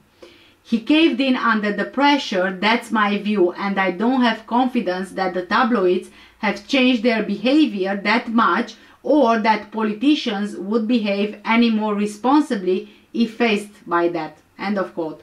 Ray Jones says there remains little understanding or recognition of the strain social workers and counselors are under, and the profession itself needs to find ways to challenge that. He cites the way teachers and police officers are currently highlighting the impact of cuts to their services. He wants social work to do the same. He also says we have to be upfront with the media and seek the opportunities to talk about the realities of what is going on. That has to be proactive, not just us responding when something awful has happened. We have to be fairly strong in telling that story about how bad and difficult it has become, certainly in parts of the country, to do the work we need to do, to the standard we need to do it. Jones feels the British Association of Social Workers is becoming more willing to get out there in the public and make the case for social work, helped by a growing membership and better regional representation. The BBC documentary Baby P, The Untold Story aired in October 2014. This was a study of the public and media response to the Baby P scandal and the impact on professionals. Shortly after Peter was born, his parents separated and his mother, Tracy Connolly, cared for their 4 children, with the father continuing to see them.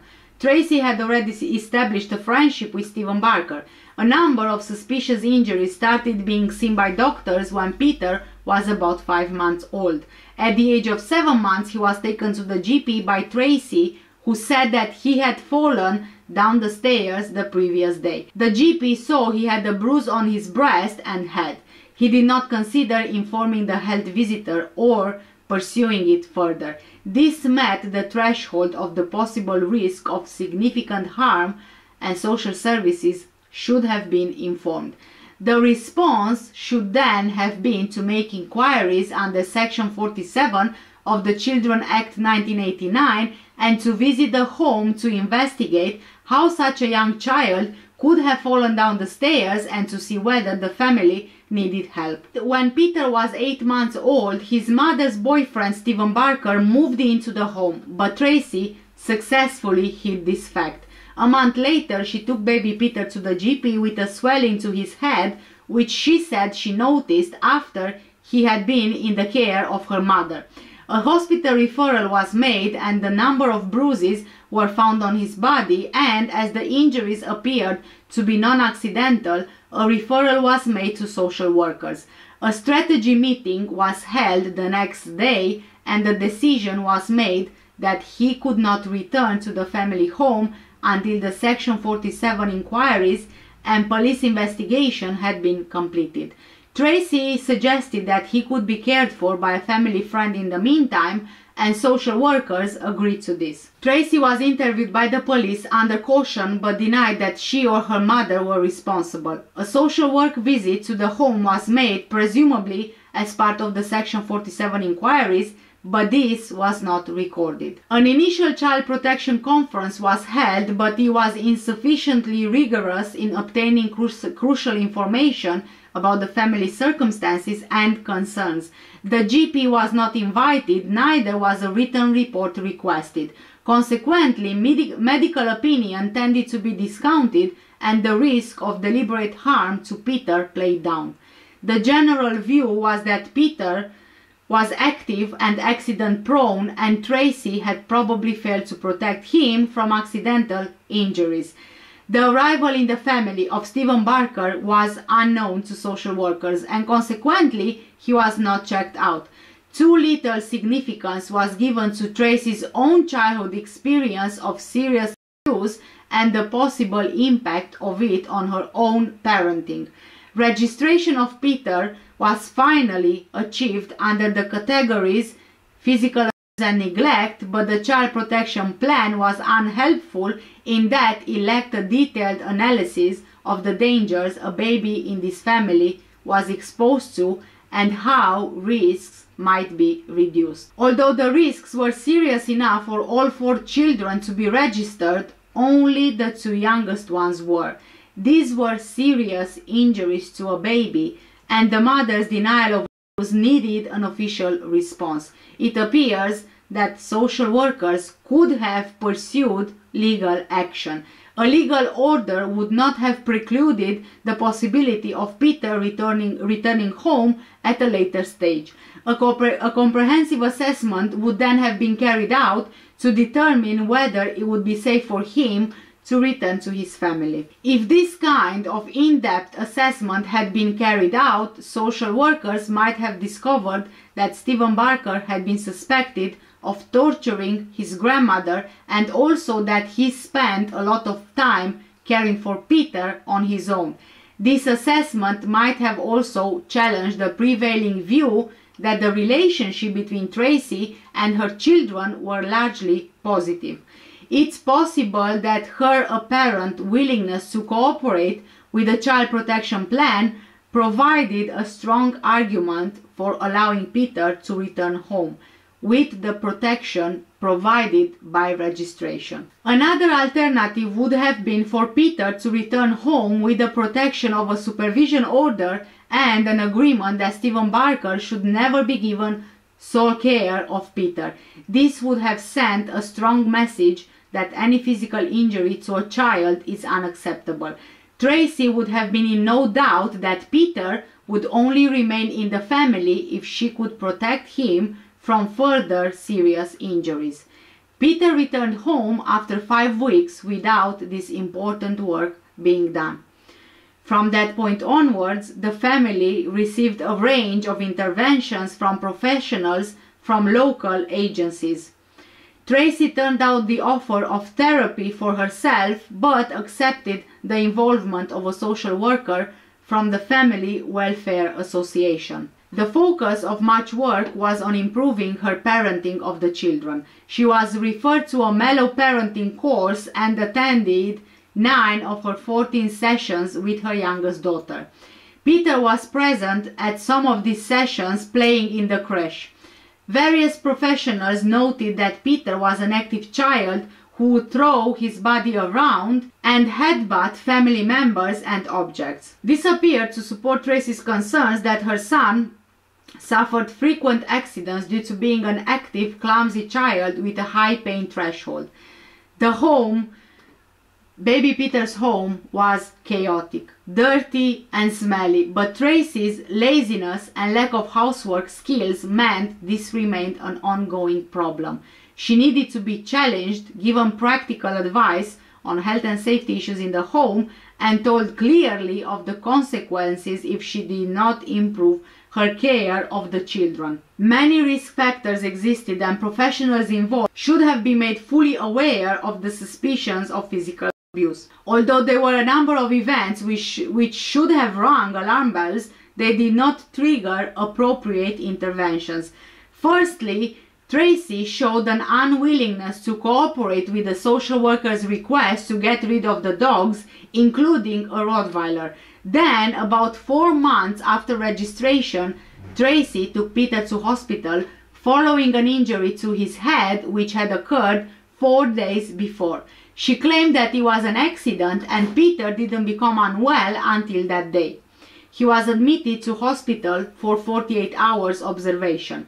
Both the hospital and the social work staff were too willing to believe the plausible accounts Tracy was offering to explain Peter's injuries and agreed to him being discharged home. 2 months later, the social worker made an unannounced visit and noticed a bruise under Peter's chin. She insisted on a medical examination, and this revealed multiple bruises and scratches of different ages and grab mark bruises on the leg that doctors were particularly concerned about. The social worker agreed to him being discharged home.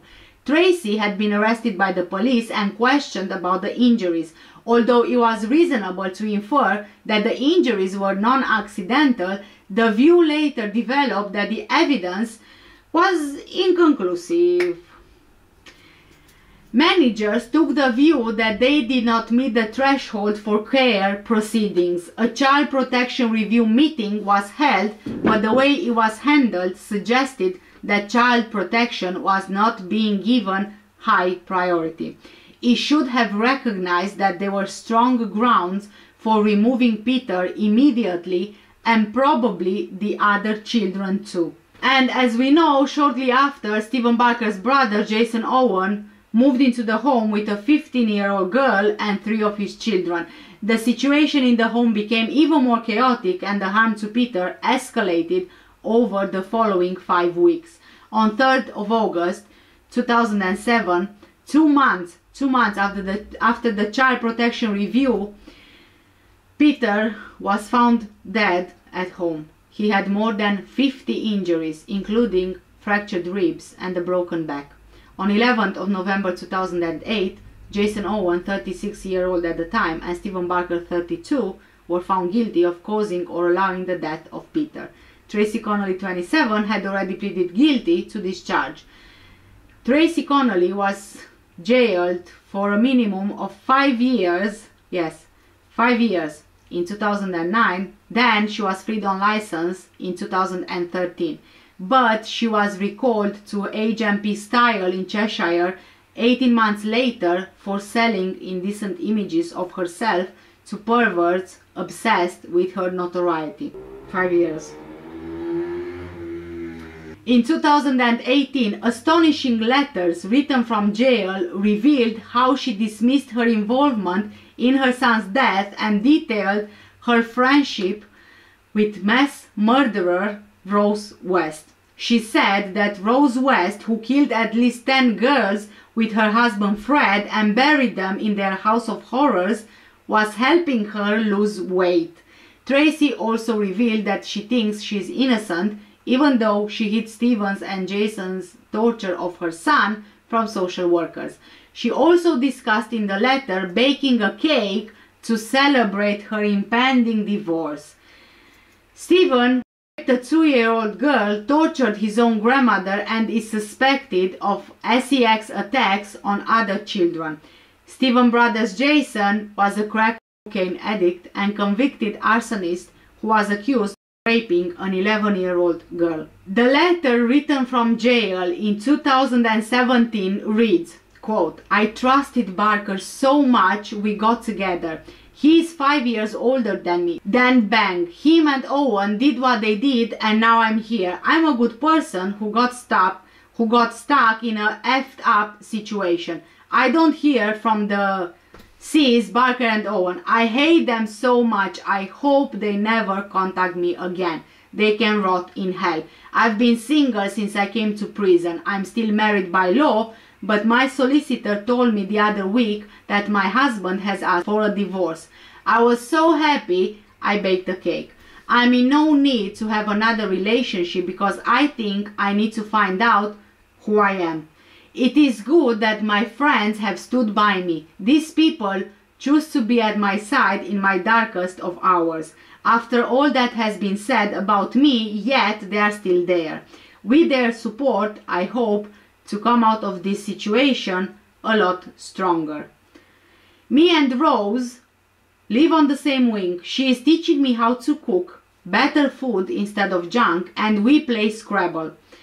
People said we were in a relationship, but where they got the idea I'm lesbian is beyond me. It's a shame people believe that rubbish. I'm not sure I will get married again. I can't see me trust anyone enough for a long while. It would be nice to put my past behind me and have a fresh start. End of quote. Yeah, and to me it just seems like she's trying to portray herself as a victim here. Like, no, it wasn't my fault. If it wasn't for Steven and Jason, this wouldn't have happened. Yeah, in all that letter, this is everything I'm seeing, and I'm also seeing the fact that she just wants to move forward with her life and forget about her past, but there is absolutely no remorse shown here about what happened with baby P. On the morning of 30th of March 2022, the parole board decision over Tracy Connolly came. This is her fourth review by the parole board since she was jailed. The decision was meant to be made last year, but had been delayed pending more reports and information. And again, guys, another shocker, brace yourselves. But in the afternoon, Justice Secretary Dominic Raab told the House of Commons he plans to appeal against the parole board's decision that recommends Tracy should be released from prison. In a statement, a spokesperson for the parole board said, quote, "We can confirm that a panel of the parole board has directed the release of Tracy Connolly following an oral hearing. Parole board decisions are solely focused on what risk a prisoner could represent to the public if released and whether that risk is manageable in the community. Parole reviews are undertaken thoroughly and with extreme care. Protecting the public is our #1 priority." End of quote. Last year, it was reported that Tracy may have to agree to undergo lie detector tests to prove that she is not reoffending. The parole board considered her case for a third time in 2019, following previous reviews in 2015 and 2017, and refused to either release her or move her to an open prison. In 2020, she lost an appeal against the latest parole board decision not to release her. Oh, the shockers keep on piling on this case, guys. As of May 2022, which is last month, Tracy Connolly has been advised to lose weight and dye her hair when she is released from prison in a few weeks' time, as she won't be given a new identity. Baby P's mother, if I can even call her that, who allegedly weighs almost 20 stone after 13 years behind bars, has been advised to disguise her appearance by going on a crash diet and dyeing her hair. She was informed she will be freed without police protection, despite fearing she'll be targeted by vigilantes. A prison source said, quote, "Tracy was fuming when she heard the news. It is very rare to give prisoners a new identity. The bar is extremely high and she did not cross that threshold." End of quote. Tracy Connolly is being prepared for freedom from HMP Low Newton, County Durham, after the parole board ruled that she was not a danger to the public, despite attempts by Justice Secretary Dominic Raab to block her release. She is expected to be sent to a bail hostel that houses high-risk female offenders. After it was announced that she was set to be released, Mr. Raab called for a fundamental overhaul of the parole board. Yes, she's being released. He described the actions of Tracy as pure evil. Mr. Rupp said, quote, "The decision to release her demonstrates why the parole board needs a fundamental overhaul, including a ministerial check for the most serious offenders, so that it serves and protects the public." Tracy Connolly claimed she was paranoid she will be knifed by her fellow inmates after the parole board agreed to free her. Yeah. As of now, 7th of June 2022, when I made the research for the video, it's still unknown if she was already released. Mary O'Connor said that her daughter Tracy Connolly should not be allowed out of prison, despite the parole board's decision to grant her freedom. She said her daughter will not have changed and urged that she remains behind bars. Mary, who is suffering from cancer, told the Sun, quote, "She needs to be in jail for life. She shouldn't be out. She won't have changed. To let her out for what she did, you have to be joking." End of quote. Speaking about the possibility of an appeal, Mary told the paper, "I'd love to go up to him and say, don't let her out. She's a B. Peter died because of her." A source told the Mirror, "The publicity around her parole has provoked renewed anger towards her in the prison. She's a marked woman again after keeping her head down for years. Tracy believes she will be knifed and is almost afraid to venture out of her cell." But a former prisoner who served time with Tracy in HMP Low Newton in Durham City said that no one could ever get close enough to harm her. Julie McAllister, who spent time with Tracy in prison, said that her claims of fear are an attempt to get a new identity after her release. The 44-year-old from Newcastle also revealed how she struggled to control her own rage when she watched Tracy laugh and joke during a prison reading group session.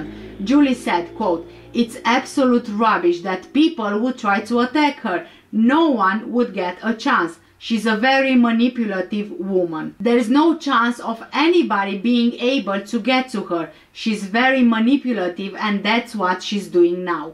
According to Julie, Tracy Connolly and other women convicted of serious crimes against children, another shocker here, okay, are kept segregated in a different ring from other inmates at HMP Low Newton.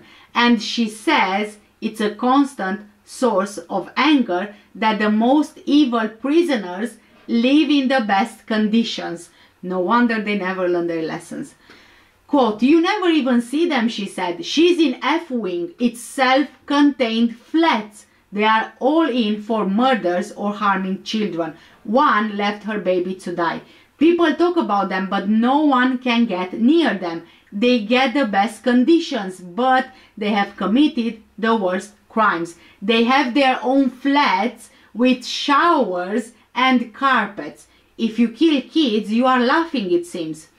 End of quote. Julie, who once punched serial child killer Rose West in the face in the prison's dining hall, was released from her most recent sentence at Low Newton very recently. When she was in jail, she once came face to face with Tracy Connolly when they both joined the prison's reading group. And she describes how she and other inmates watched in anger as controlling Tracy laughed and joked and shouted orders at others. Quote, "She's an evil woman. I'm a mom myself, and to think of what she's done is horrific," she said. "I have seen how she manipulates people. I signed up for a reading group and she decided to come. She's fat with thick hair. She's very, very loud and very manipulative.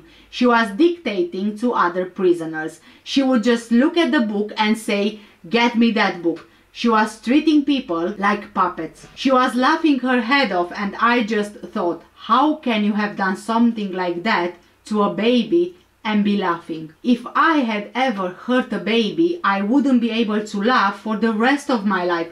Seeing her laughing just made me mad. I had to stop myself from jumping over the table. But you have to be nice to her in prison because you don't want to lose your privileges. In 2019, the Daily Star Sunday reported that Tracy's daughter has pleaded with the board to keep her behind bars. The concerned woman allegedly wrote to the parole board advising them against freeing her. She said too that she doesn't believe her mom feels sorry for allowing Peter to be tortured to death. It's believed that Tracy, who has 3 daughters, was keen to be released as soon as possible to spend Christmas with her lover. An insider told the Star, quote, "It is a real blow to her bid for freedom, and she was hoping things would sail through this time.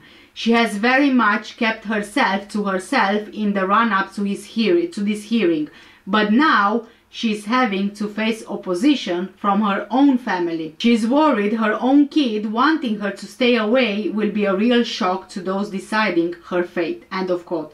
So even then, she wasn't even concerned about her daughter. She was more concerned about how she will be perceived because of her daughter speaking out to the parole board. You can clearly see there that she is not feeling remorseful, and prison didn't really change her.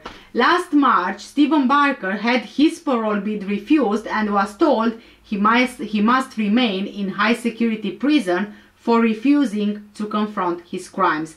He was jailed for causing or allowing the death of a child in 2007. The decision was made after the panel heard evidence from psychiatrists and prison officials who said Stephen, who shows no remorse, failed to address his sickening urges. According to The Sun, the panel was told that his risk factors included the impact on him of past life experiences, his capacity to become sensually aroused towards very young children, not being able to control extreme emotions, and his difficulties in relationships. Jason Owen, Stephen's brother, got a minimum 3 years but returned to jail briefly in 2013 after a parole breach. He is believed to be living under a new identity. Now, I'm not sure exactly what the practice around here in the UK is in terms of houses where murders happened.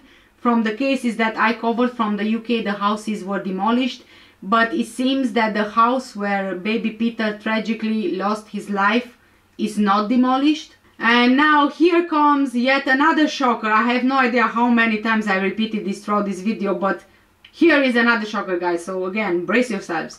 When Anthony Bond was offered a 4-bedroom house for his growing family, he was just delighted. However, soon after moving into the house, Anthony and his girlfriend were shocked to learn they were living in a house of horror. Their new home was the place where toddler Peter Connolly was tortured to death. 42-year-old Anthony and his partner, 30-year-old Colleen Beck, who had just given birth to their son Ronnie, say they were cursed from that moment. The couple were petrified they would be attacked by vigilantes who believed they were the killers and planned to firebomb them. Anthony says that the pressures of trying to protect his family led to him losing his job as a painter and decorator, and he turned to drink in despair. Colleen plunged into depression after realizing she looked after her newborn baby on the same sofa where Peter was repeatedly attacked before his death at the age of 17 months. And she says that her eldest son was bullied by kids who believed he was from Britain's most notorious family at the time.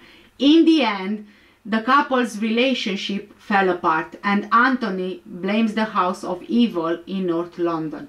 He said, quote, "It totally ruined our lives. No one told us that it was the house where Peter was killed. If they had, we'd never have moved in. It should have been a lovely time. Colleen came straight from having Ronnie in hospital and moved into the house. I'd decorated the nursery exactly how we'd dreamed of having it. Then, a few days later, we found out that poor little boy had been killed there. It sends a shiver down my spine." End of quote. When one of their neighbors knocked on the door and told Anthony there was something he needed to know about the house, he was thinking that the woman was just being nosy and explained that they just had a newborn and needed some time alone. But the woman didn't stop, and she put a letter through the door telling them the truth about their dream home. 1 year before the family arrived, in August 2008, baby Peter was murdered in that very house. Anthony recalled, quote, "I hadn't heard that much about the case as the people who killed Peter weren't convicted until November 2008, but people who lived locally knew what had happened." End of quote. Haringey Council leased the house from property management firm Glassmode, but after Peter's death they handed it back. Anthony said, "Our landlord claims that all Haringey Council told him was that a baby had died of cold death. Although we obviously found that to be very sad, we didn't see it as a reason not to move in.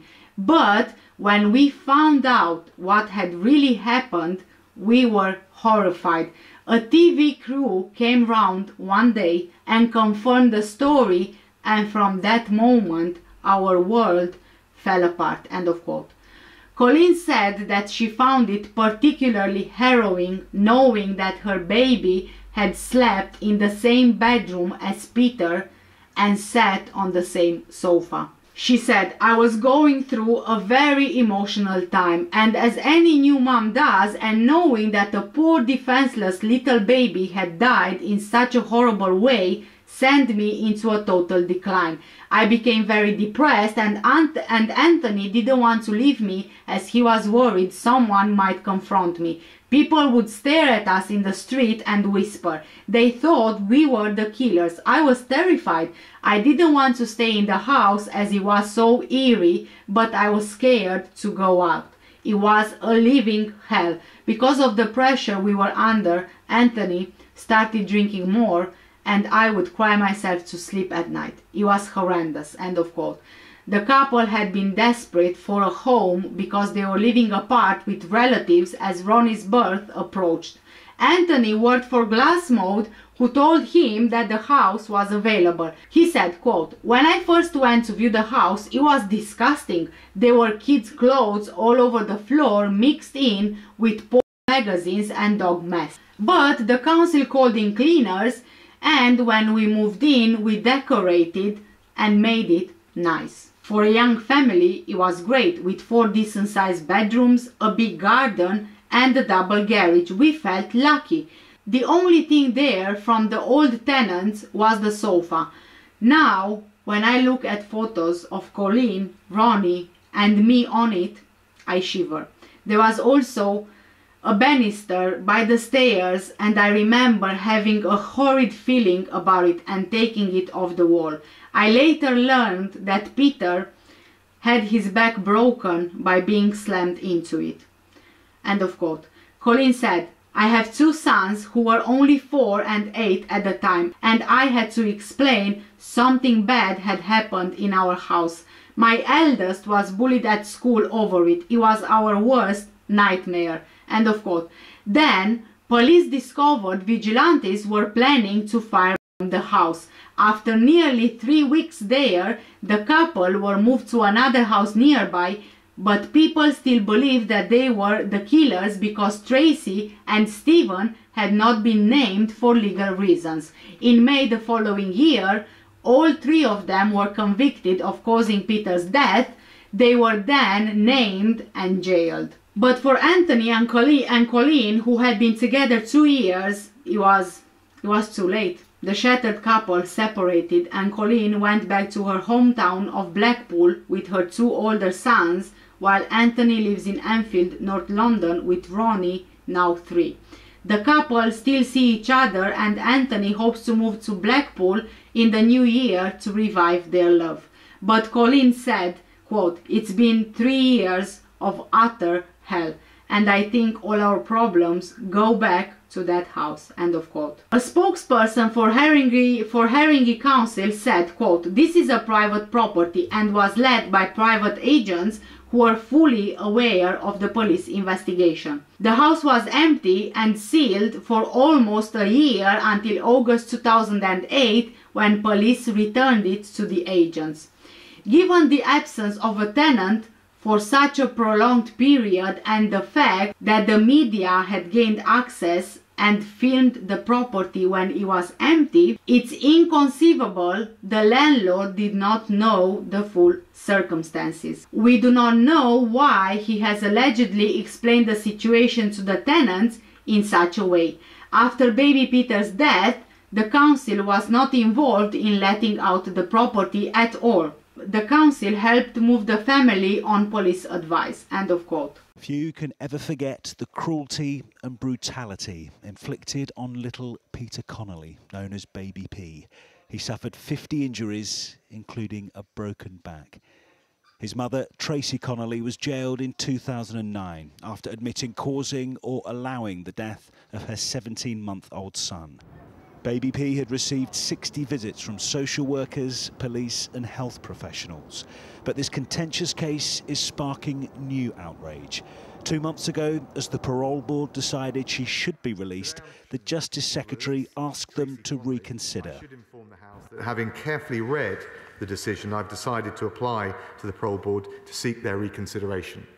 Today, as they rejected the government's challenge against their ruling, Mr Raab tweeted, "Tracy Connolly's cruelty towards her son, baby Peter, was pure evil. The decision to release her demonstrates why the parole board needs a fundamental overhaul, including a ministerial check for the most serious offenders, so that it serves and protects the public."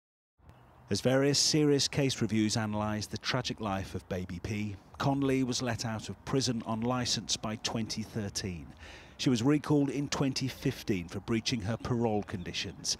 Legal experts say the parole board will have considered the onslaught of media attention and scrutiny she's about to receive. Where media and public outrage come into it is actually considering the protection of that individual, and stopping that individual, from being a victim of harm as a result of vigilantes, etc., etc., and how that may impact that person's well-being once they're in the community and how they're going to react.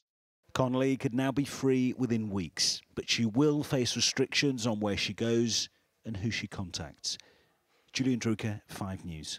Tracy Connolly's release could cost taxpayers £12,500 after she's being released, on top of fees for a makeover, probation officers, and a psychologist to care for her. Yeah, she will allegedly be released with 20 new license conditions. They are expected to include wearing an electronic tag, a curfew, and having her mobile and web use monitored.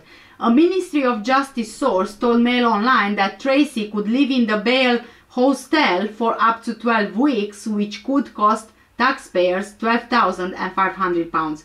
She will also receive care from probation officers, a psychologist, and hostel workers, topping up the bill. The most high-profile released prisoners could cost even more because of security and other factors, with the exact cost of her probation only clear after her release. She will also be given a makeover so people don't recognize her, and a new surname, adding further costs for taxpayers. In terms of benefits, she could also receive up to £324 a month in universal credit. Tracy was allegedly placed on the psychologically informed plant environment unit at Low Newton in 2015, according to The Sun.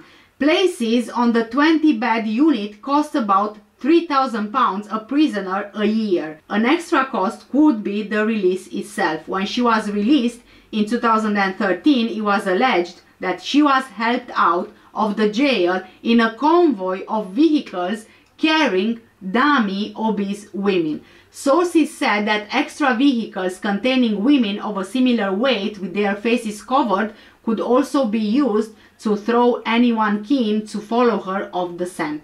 The same ploy was used when Maxine Carr left prison. In 2004, when Maxine left Foston Hall Prison in Derbyshire, she was stowed in the footwell of a car at the same time as several similar vehicles also left. And quite honestly, it's a shame that we spend this much money on killers, but we never have enough for saving children from dying a horrible death. And to think that Tracy said she never knew baby P was being tortured is just beyond shocking. She claimed that she didn't know, yet baby P was living with her in the same house day in and day out. How can she say that she didn't know? Bruises, injuries, pain, fear, were those so invisible that she just didn't notice? I mean, quite honestly, I just don't buy that. They also used to smear chocolate on baby P's face to hide the bruises, so I am not convinced at all that she didn't know.